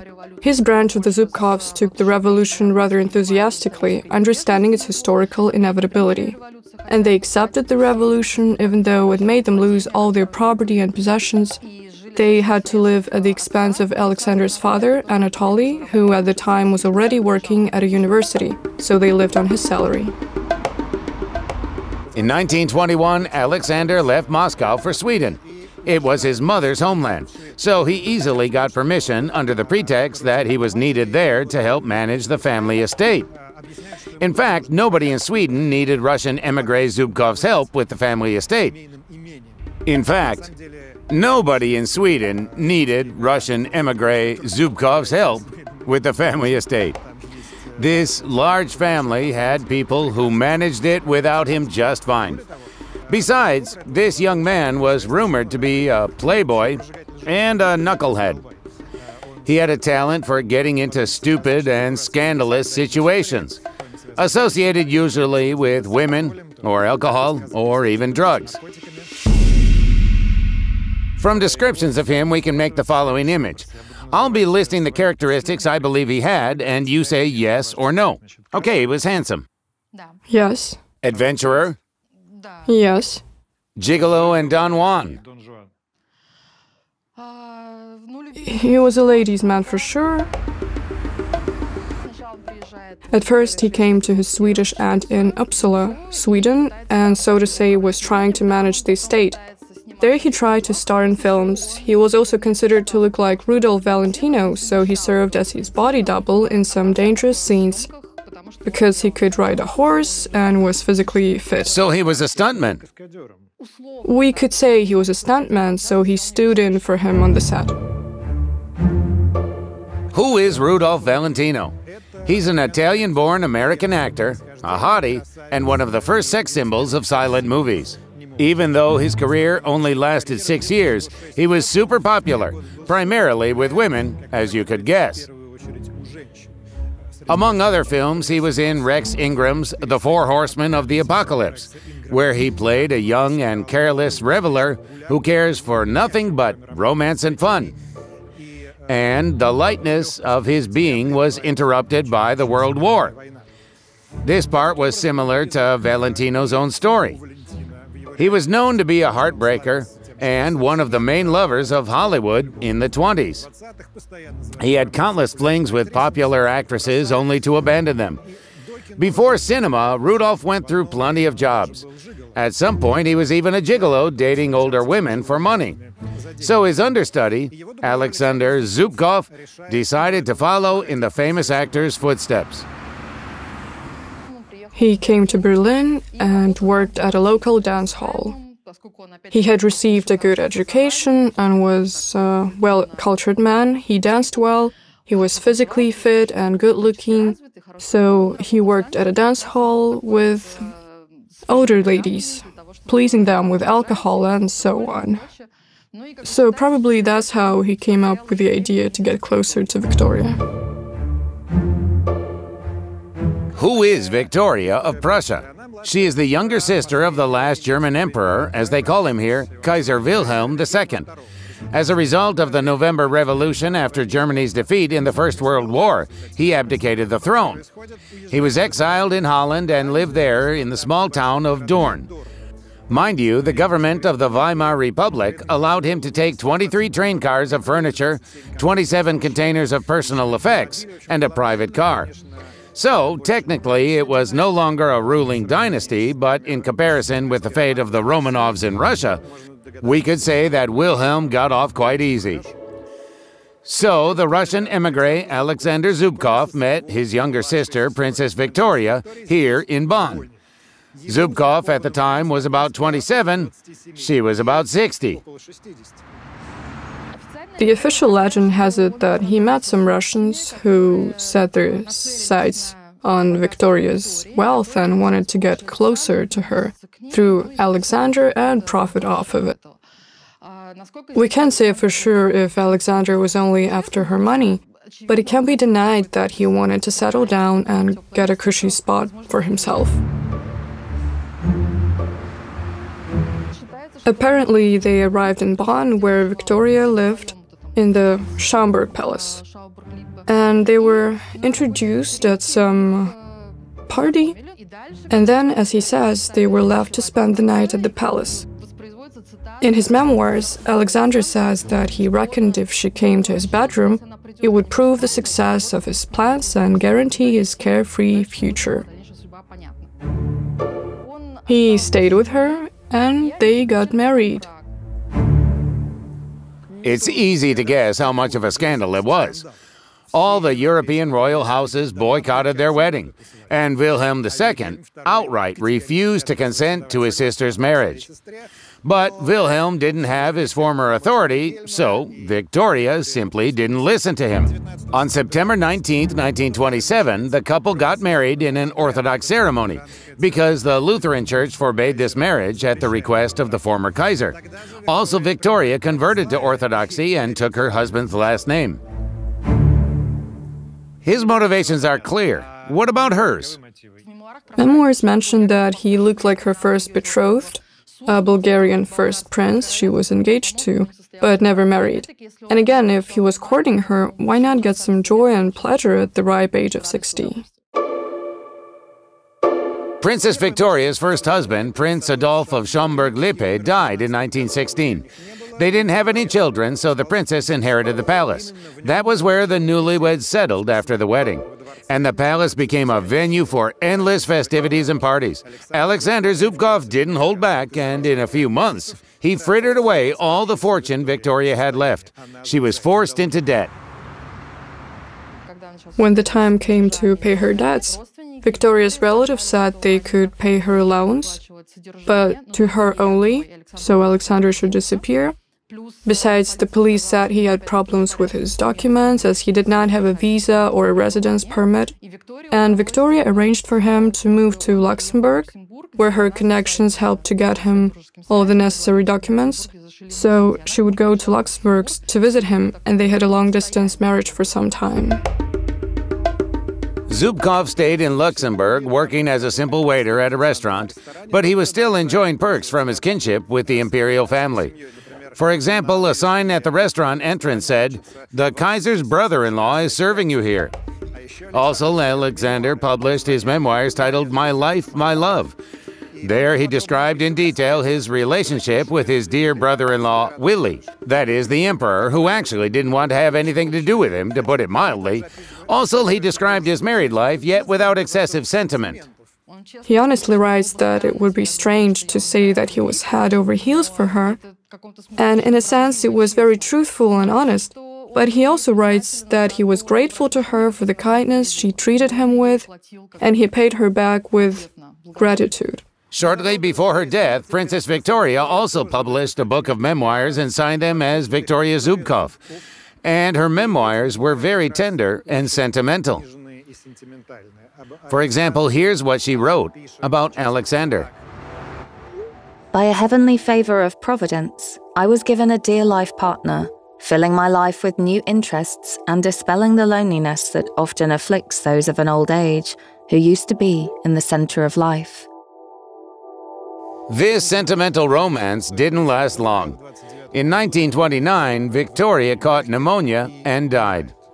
She never divorced Alexander. She didn't want to get a divorce. It could have been a protest against her family and an attempt to establish herself, rather than her love for Alexander. Perhaps she held on to him more than he did to her. Alexander Zubkov outlived his wife by only 5 years.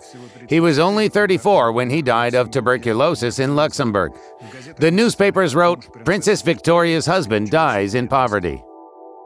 Maybe I'm justifying him, but I can't really picture him as an evil, insidious, calculating and mercantile man. Rather, he seems like more of a goofball. Bender is also a cheerful man. He was a cheerful, light, adventurous person who didn't know money's worth, did not value money. Easy come, easy go. It came to him and he squandered it away. He had this rare optimism that is hard to come by when a person just likes to live and doesn't think they should build a career, leave behind trees, houses and children. They just want to live here and now. Living fast, so to say. In a good way. Although I think that he brought a lot of suffering to his mother, who probably had different expectations of him, and Victoria too might have expected a more stable married life.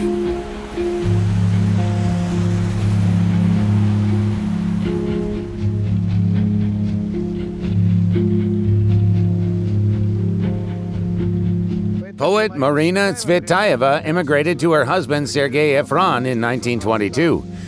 Their story went like this. She was 18 years old. It was before the revolution that she met 17-year-old Efron in the Crimea in Koktebel. And a year later, as soon as Efron turned 18, they got married. despite their very different backgrounds. Tsvetayeva's father was the founder of the Museum of Fine Arts, now the famous Pushkin Museum.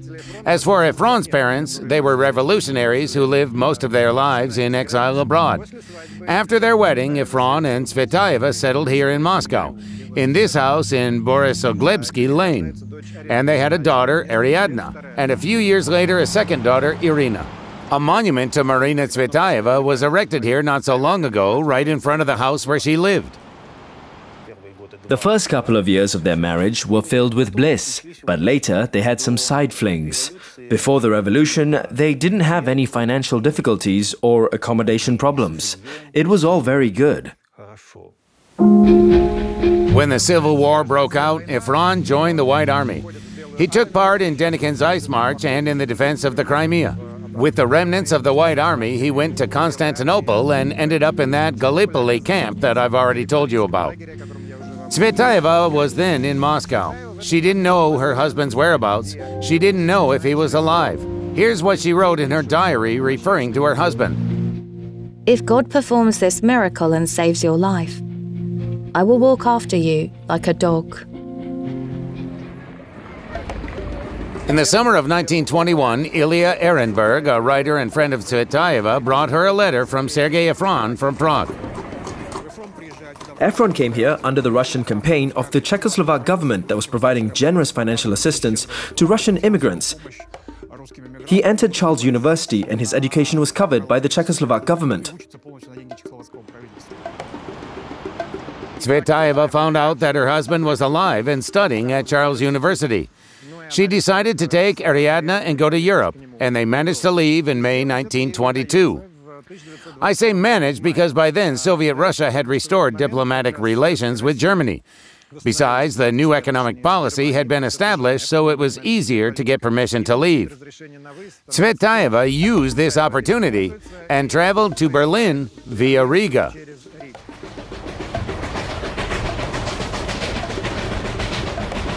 On May 15, 1922, Marina Tsvetayeva and her daughter arrived at Berlin-Charlottenburg station. The building looked different then, as it was severely damaged during the war. As Tsvetayeva later wrote, their luggage was made up of a chest with manuscripts, a suitcase, and a garment bag, which was the last gift from Marina's father, the one who founded the Pushkin Museum. They had almost no clothes or shoes because everything had already been worn out. Unlike, let's say, Nabokov, Marina Tsvetayeva was obviously closer to Germany, as her mother was half German. So Marina had spoken German well since childhood. Germany had been with Tsvetayeva since her childhood and was an integral part of her life. She loved Germany a lot. Where do I take a proper reason with eye for an eye and blood for blood? Germany, my sheer madness. Germany, my greatest love. Trottenaustrasse 9. This used to be Elizabeth Schmidt's boarding house. Now there's a memorial plaque in Tsvetayeva's memory because it's in this boarding house Tsvetayeva's close friend Ilya Ehrenberg rented a room for her and her daughter. He had lived in this house before. Among the emigres, this boarding house was known as the house with balconies. There are indeed balconies, though not particularly outstanding, but they exist. Or as the Russian house in Wilmersdorf. Tsvetayeva's husband, Sergei Efron, came here to her from Prague. Here they finally reunited. After a while, Efron went back to Prague to wait for his family there. As for Tsvetayeva, she spent 11 weeks in Berlin, meeting and talking to her friends. For emigrants, it is often the case that when a new person arrives, at first, they can't get enough of everyone. Here's an interesting detail. This is where Tsvetayeva started her, let's say, virtual romance with Boris Pasternak, who was then in Russia.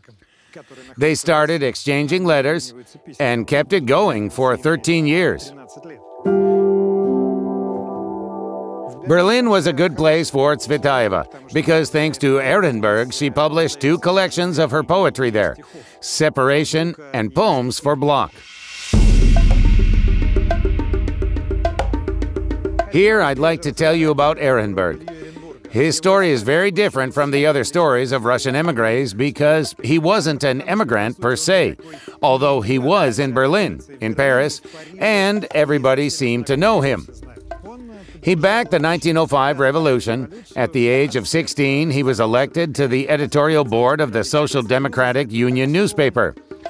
He was arrested for that, but was soon released under police supervision.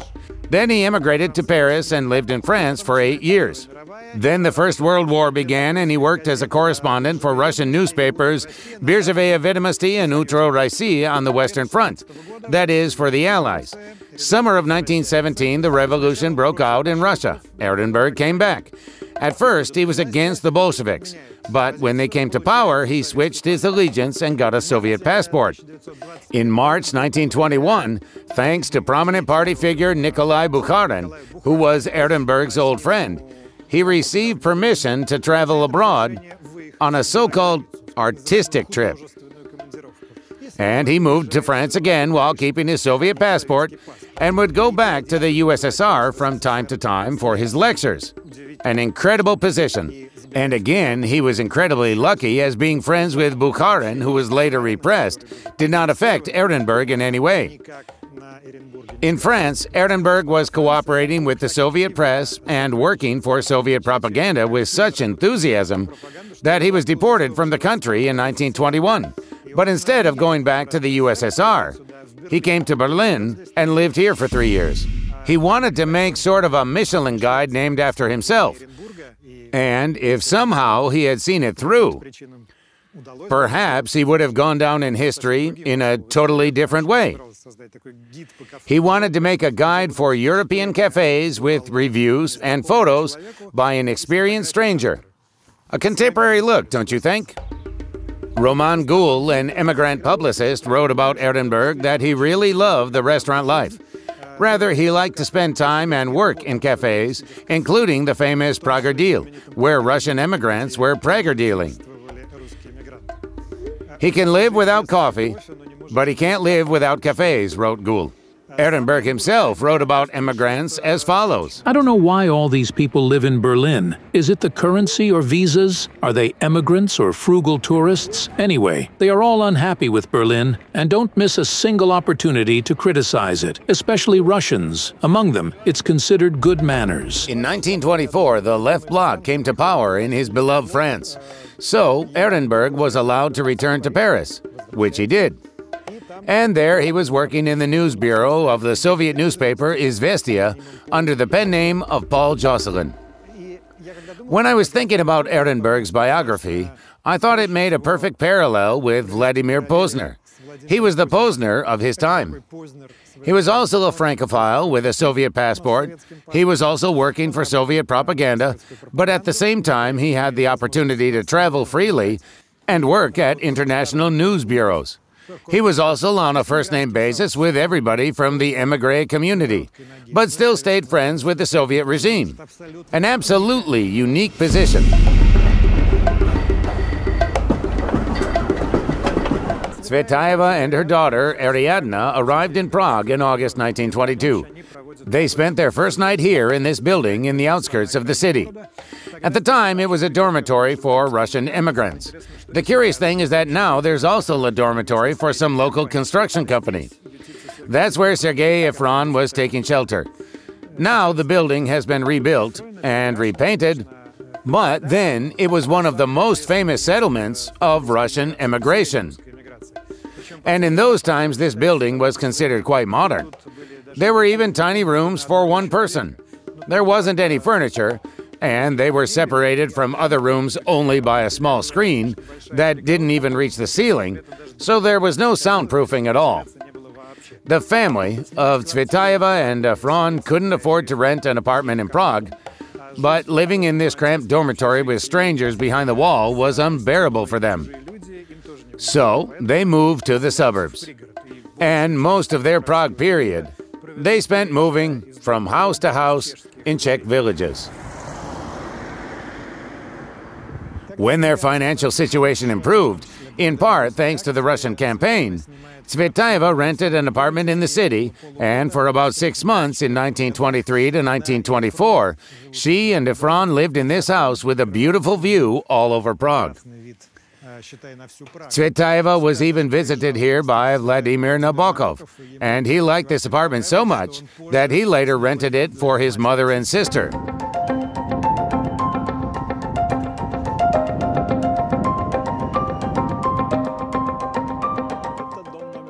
This house is number 109 on Loretta Square. Its story regarding Russian immigration began 100 years ago with the death of the academic Kondakov, who also lived in Prague as an immigrant in February 1925. The Kondakov circle of students and like-minded colleagues, including Sergei Efron, decided to continue his work.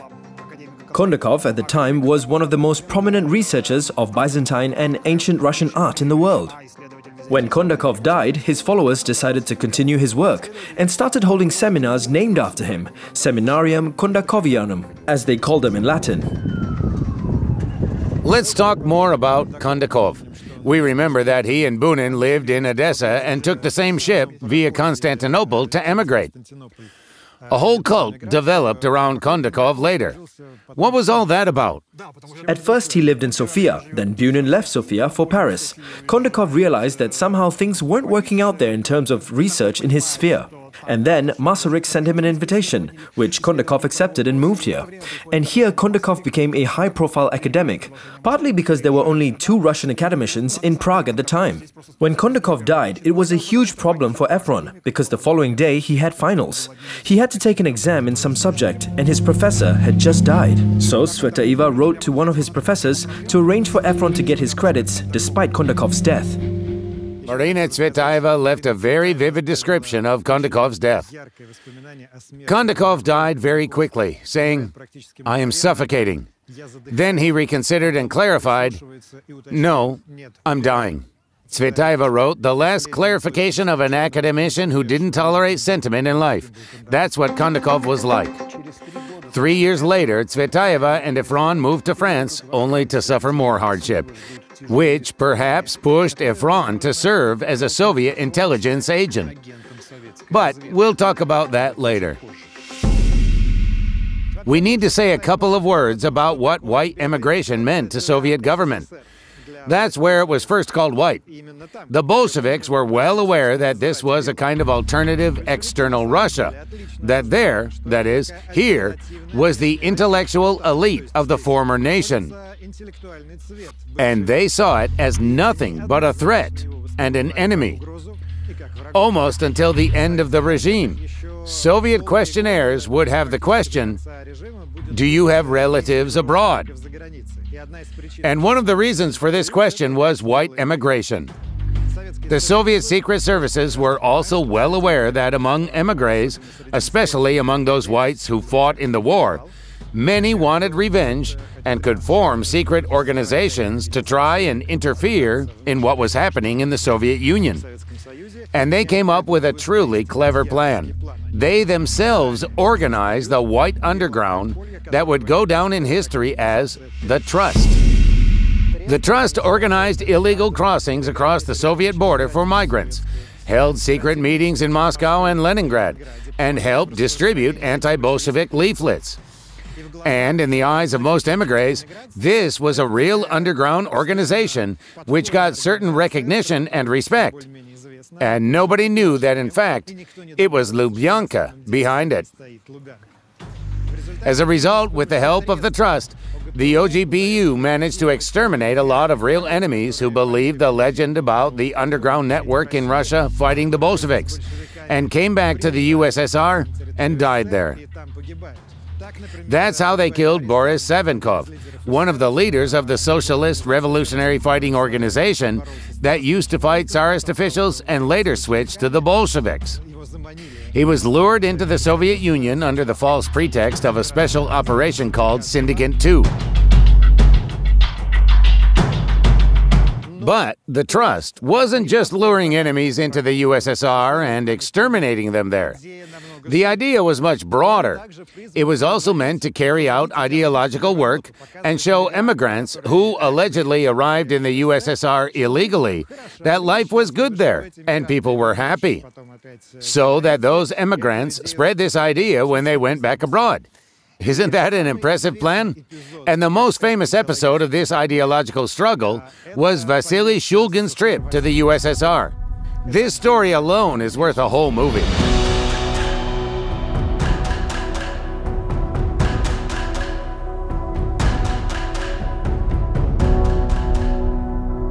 Shulgin is a well-known monarchist and writer, like many of them. He did not accept the revolution point blank. This is what he wrote about the February Revolution. Disgust flooded my soul, and it didn't leave me during the whole of the Great Russian Revolution. Personally, he didn't want the revolution. He wanted change. He wanted change through reform, if we can put it that way, but not through some shocks. But when the February Revolution broke out, he actually took an active part in it. He was elected to the Provisional Committee of the State Duma, and as a member of that committee in March 1917, he accepted the abdication of Nicholas II. He was present when Nicholas signed his renunciation. Later, he said that the monarchist had to be present, as to not leave the sovereign alone to explain himself to the enemies. It was already clear that it was past the point of no return. Nothing could be taken back. And at the same time, we see that for many, it had become very convenient to blame all their own weaknesses on Shulgin. Look at this monarchist who forced the monarch to abdicate. But where were you? In 1917, we saw that not just monarchists, but leaders of the right-wing parties were renouncing their former views en masse. Puryshkevich wrote the book Without a Visor, welcoming the provisional government. Leo Tolstoy, who was given a Fabergé inkwell by Nicholas II for his book on monarchist statehood, was talking to his wife on the phone, and his wife exclaimed, "Congratulations on the coup." Tikhomirov himself, who was head of the largest monarchist newspaper, wrote in his diary that he was happy that the revolution took place. So, to some extent, almost everyone proved their weakness. In 1917, after the Bolsheviks' victory, Shulgin joined the White Movement. At some point, he was in Denikin's army. In 1920, he ended up in Constantinople and went to the Gallipoli camp. There, he tried to find his missing son, Veniamin, who he lost during the defense of Crimea. Let's remember this detail. Shulgin then showed up in Czechoslovakia, then in Berlin. Then he went to the state of Slovenes, Croats, and Serbs, and settled there in Sremski Karlovci, where we've already been. In 1925, he was put in contact with the Trust organization, which promised to help him find traces of his missing son inside Russia. He agreed. They made him a fake passport under the name of a foreign citizen, Edward Schmidt. And Shulgin illegally traveled to the Soviet Union. Someone still had to go to Soviet Russia. They say there's this powerful organization. It needs to be verified. It has to be an experienced person. It must be a broad-minded person. It must be a person with a fairly good intellect.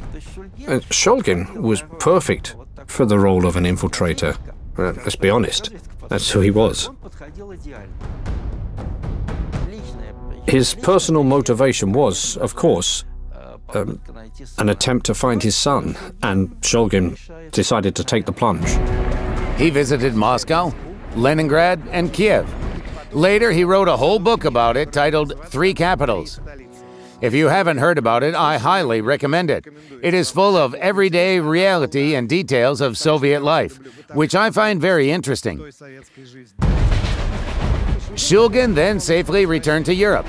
Later, when it was revealed that Trust was an OGPU operation, for Shulgin, it came as an especially low blow, because his book had already come out.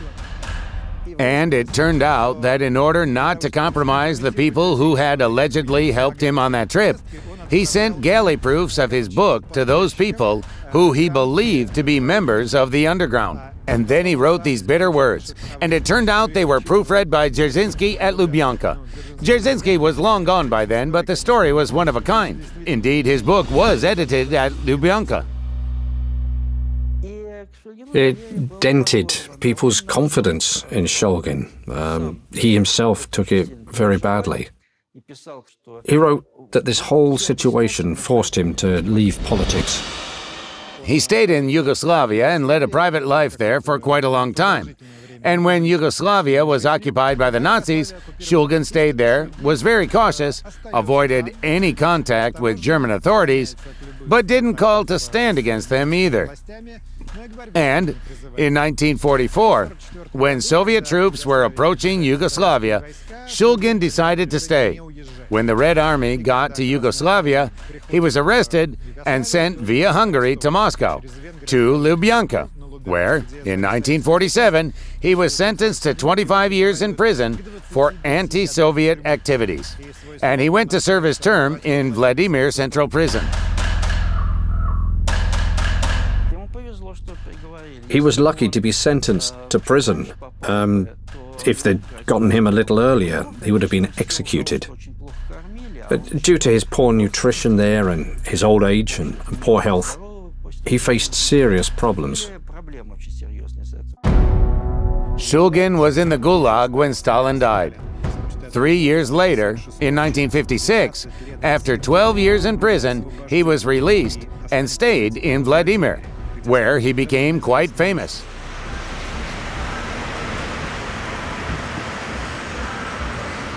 Shulgin was given an apartment. It was a one-room corner apartment. Of course, he didn't have a passport. Instead, he got a green ticket, a kind of residency permit. It stated there that he remained a citizen of the Russian Empire. If he wanted to go somewhere, he had to get permission from the authorities. And he had to register himself at a state office once a month as well. At the suggestion of the KGB, probably they were censored as well, a small book was published under the title Letters to Russian Emigrants. There, he honestly and openly wrote about the success of our country, that everything was fine, that he liked it there, and all of that was unbiased. But that wasn't the end of Vasily Shulgin's story. It had a fantastic sequel. In 1965, having survived everything, including the Soviet camps, Shulgin got to star in a film about himself. Shulgin played Vasily Shulgin, and the rest were actors, because it was a feature film. It was called Facing the Judgment of History. In the film, Vasily Shulgin arrives in Leningrad on a Tu-104 plane. It doesn't mention where he comes from, and he is met by the right Soviet historian, played by Sergei Svistunov. And together they walk around Leningrad, where Shulgin hasn't been for about 40 years, which was true both in the plot and in life. And they are having talks of all kinds and discussing how the city has changed. А что нынче в правительствующем сенате? В правительствующем сенате нынче Государственный исторический архив. But what's more important is that these two main characters are constantly engaged in a political discussion. Shulgin appears there as an awesome old man who has not lost faith in anything, who had not abandoned the ideals of his youth, who had not lost faith in the cause that he had served his whole life. They discuss the White Movement, the Civil War, the Tsar, the Great Patriotic War, fascism. Shulgin again totally outshines this Soviet historian, played by Svistunov, and looks really impressive. As for Svistunov's character, he looks like a stuck-up Soviet nerd. Какая тишина, мирная, благостная. Да, мирная тишина. чего она стоила нам, эта мирная тишина.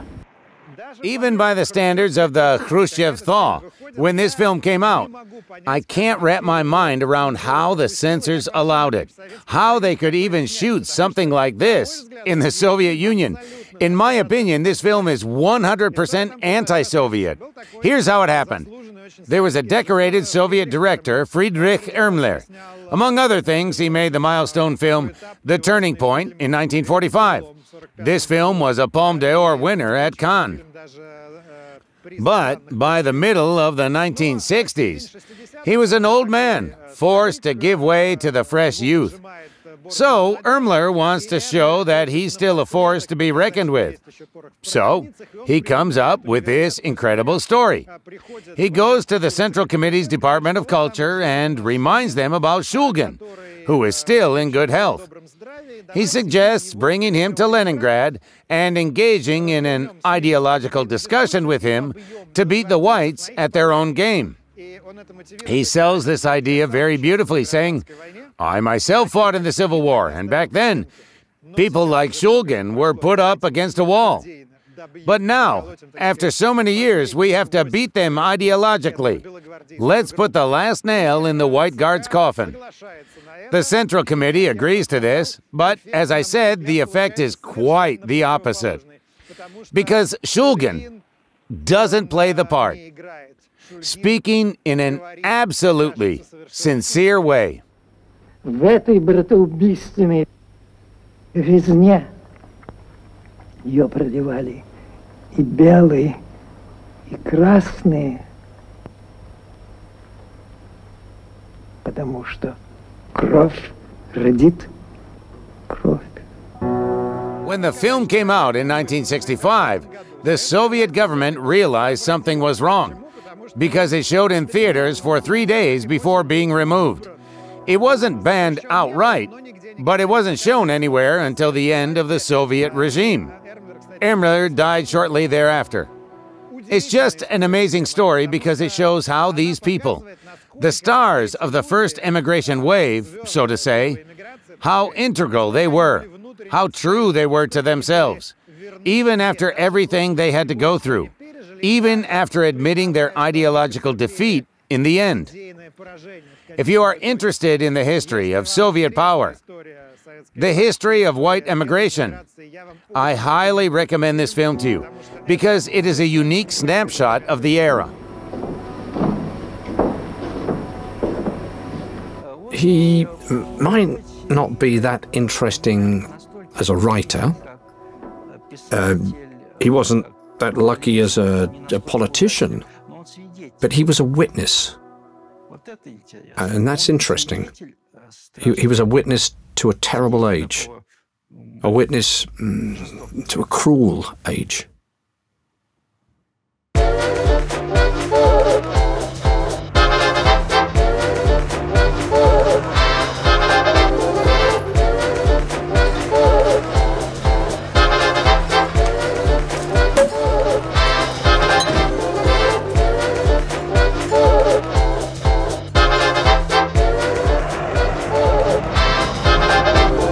At the end of 1920, things were going well in the Weimar Republic. The economic situation was improving, the unemployment rate was going down, incomes going up, production rates increasing. The National Socialist German Workers' Party, NSDAP, which grew popular during the crisis, was losing support. And in the 1928 parliamentary elections, it got only 2% of the vote. This period went down as the Golden Twenties, Golden Zwanziger. The newfound stability of day-to-day life allowed for the flourishing of art and science. And of course, that was the most liberal time in German history, a time of cabarets, bars, restaurants, ubiquitous alcohol, drugs, free sex, and all kinds of shows. Recently, there was a TV series by Tom Tykwer, famous for directing Run Lola Run. This new series was called Babylon Berlin. If you haven't seen it and are interested in this period, check it out. They've done some meticulous work, lovingly recreating this atmosphere. And through this tobacco smoke, loud music, and bright colors, Russian emigrants made their way, lived their lives.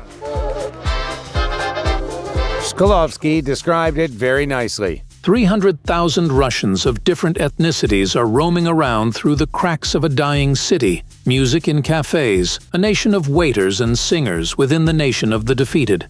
Shklovsky was very critical of Berlin's depravity, and we will remember that by the 1930s he had already left for the Soviet Union. In 1929, the Golden Twenties ended. The country faced a new shock. The Great Depression is wreaking havoc across America, and like a house of cards, the European economies are collapsing one after another, exacerbating the global economic crisis, the biggest economic downturn in world history at the time.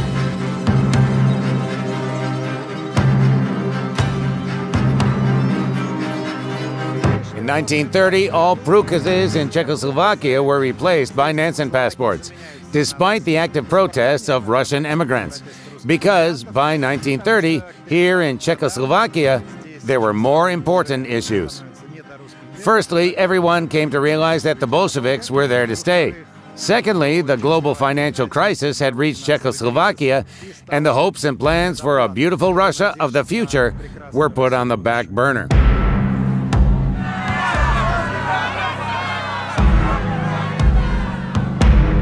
Millions of Germans were losing their jobs and sinking into poverty. And with the economic and political chaos, the radical Nazi Party was gaining popularity again. And in 1933, it won the elections with over 40% of the vote in the Reichstag parliament. The party leader, Adolf Hitler, became Reichskanzler. It was totally legitimate, in full accordance with the Constitution. He became the leader of the country, and literally the next day he began to tighten the screws. All opposition newspapers were banned, as well as public speeches against the Nazis. Mass arrests began, and all parties were outlawed except for the Nazi Party. Strikes were next in line. Tensions were mounting quickly. As far as movies are concerned, you probably remember Bob Fosse's great movie Cabaret with Liza Minnelli. That moment was shown there very dramatically. What happened to Russian immigrants during Hitler's rise to power? Some of them fled abroad, as well as part of the German intellectual elite. On January 3rd of 1919, God took me away from Lenin's totalitarianism to a free Germany. And on September 3rd of 1933, he took me from Hitler's totalitarianism to a free France. This is how the writer Roman Gould described the end of his German period of life. Interesting enough, not everyone left the country immediately. And not all Russians left at all, because many hoped that Hitler was a temporary thing, or because they considered themselves apolitical and thought they could wait it out in the city and keep their usual life working at their restaurant or shop. Needless to say, that proved to be just as fatal of a delusion as what was said about the Bolsheviks after they came to power, when many also thought that it wasn't for long and they could wait it out.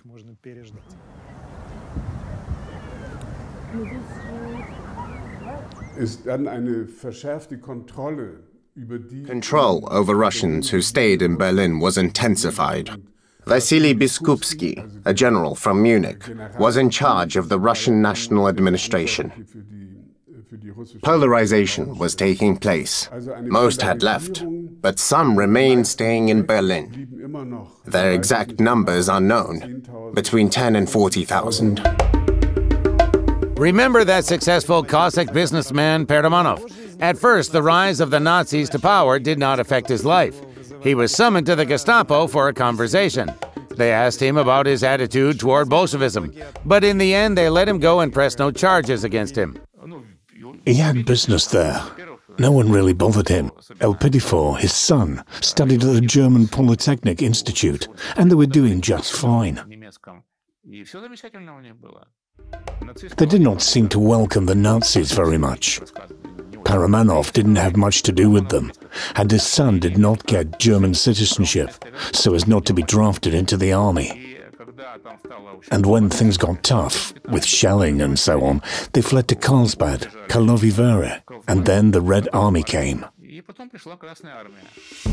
Of course, they quickly realized there was nothing good for them there, and by hook or by crook, they started trying to get permission to travel to the American zone, that is, the German territory under control of American troops. It's hard to tell how they managed to get this permission and why they weren't arrested. Probably Smersh and the NKVD were busy with other things then. Later, they said that Peramanov's wife managed to get permission through one of the Soviet commandants by promising to bring him a watch as a gift. In the end, they didn't fulfill their promise and did not return from the American zone. There, they settled in the Bavarian city of Bayreuth. Of course, once again, the Peramanovs had nothing left of their business and money. And 69-year-old Nikolai had to start from scratch again and went into publishing. He published books in Russian with the permission of the American Occupation Administration, which were meant for displaced persons. There were a lot of former citizens of the Soviet Union who were in Germany then, having been kidnapped or sent there after a camp, and a lot of them were in camps in the American zone. Peramanov was publishing books for them. Only once did he have trouble with American authorities, when they confiscated his set of postcards of St. Nicholas, because religious propaganda was prohibited in the camps. Peramanov died of a heart attack in Bavaria at the age of 73. After his death, his son Elpidifor, named after his grandfather, left for the USA with his family, because he was sure that Soviet invasion and the Third World War weren't that far off.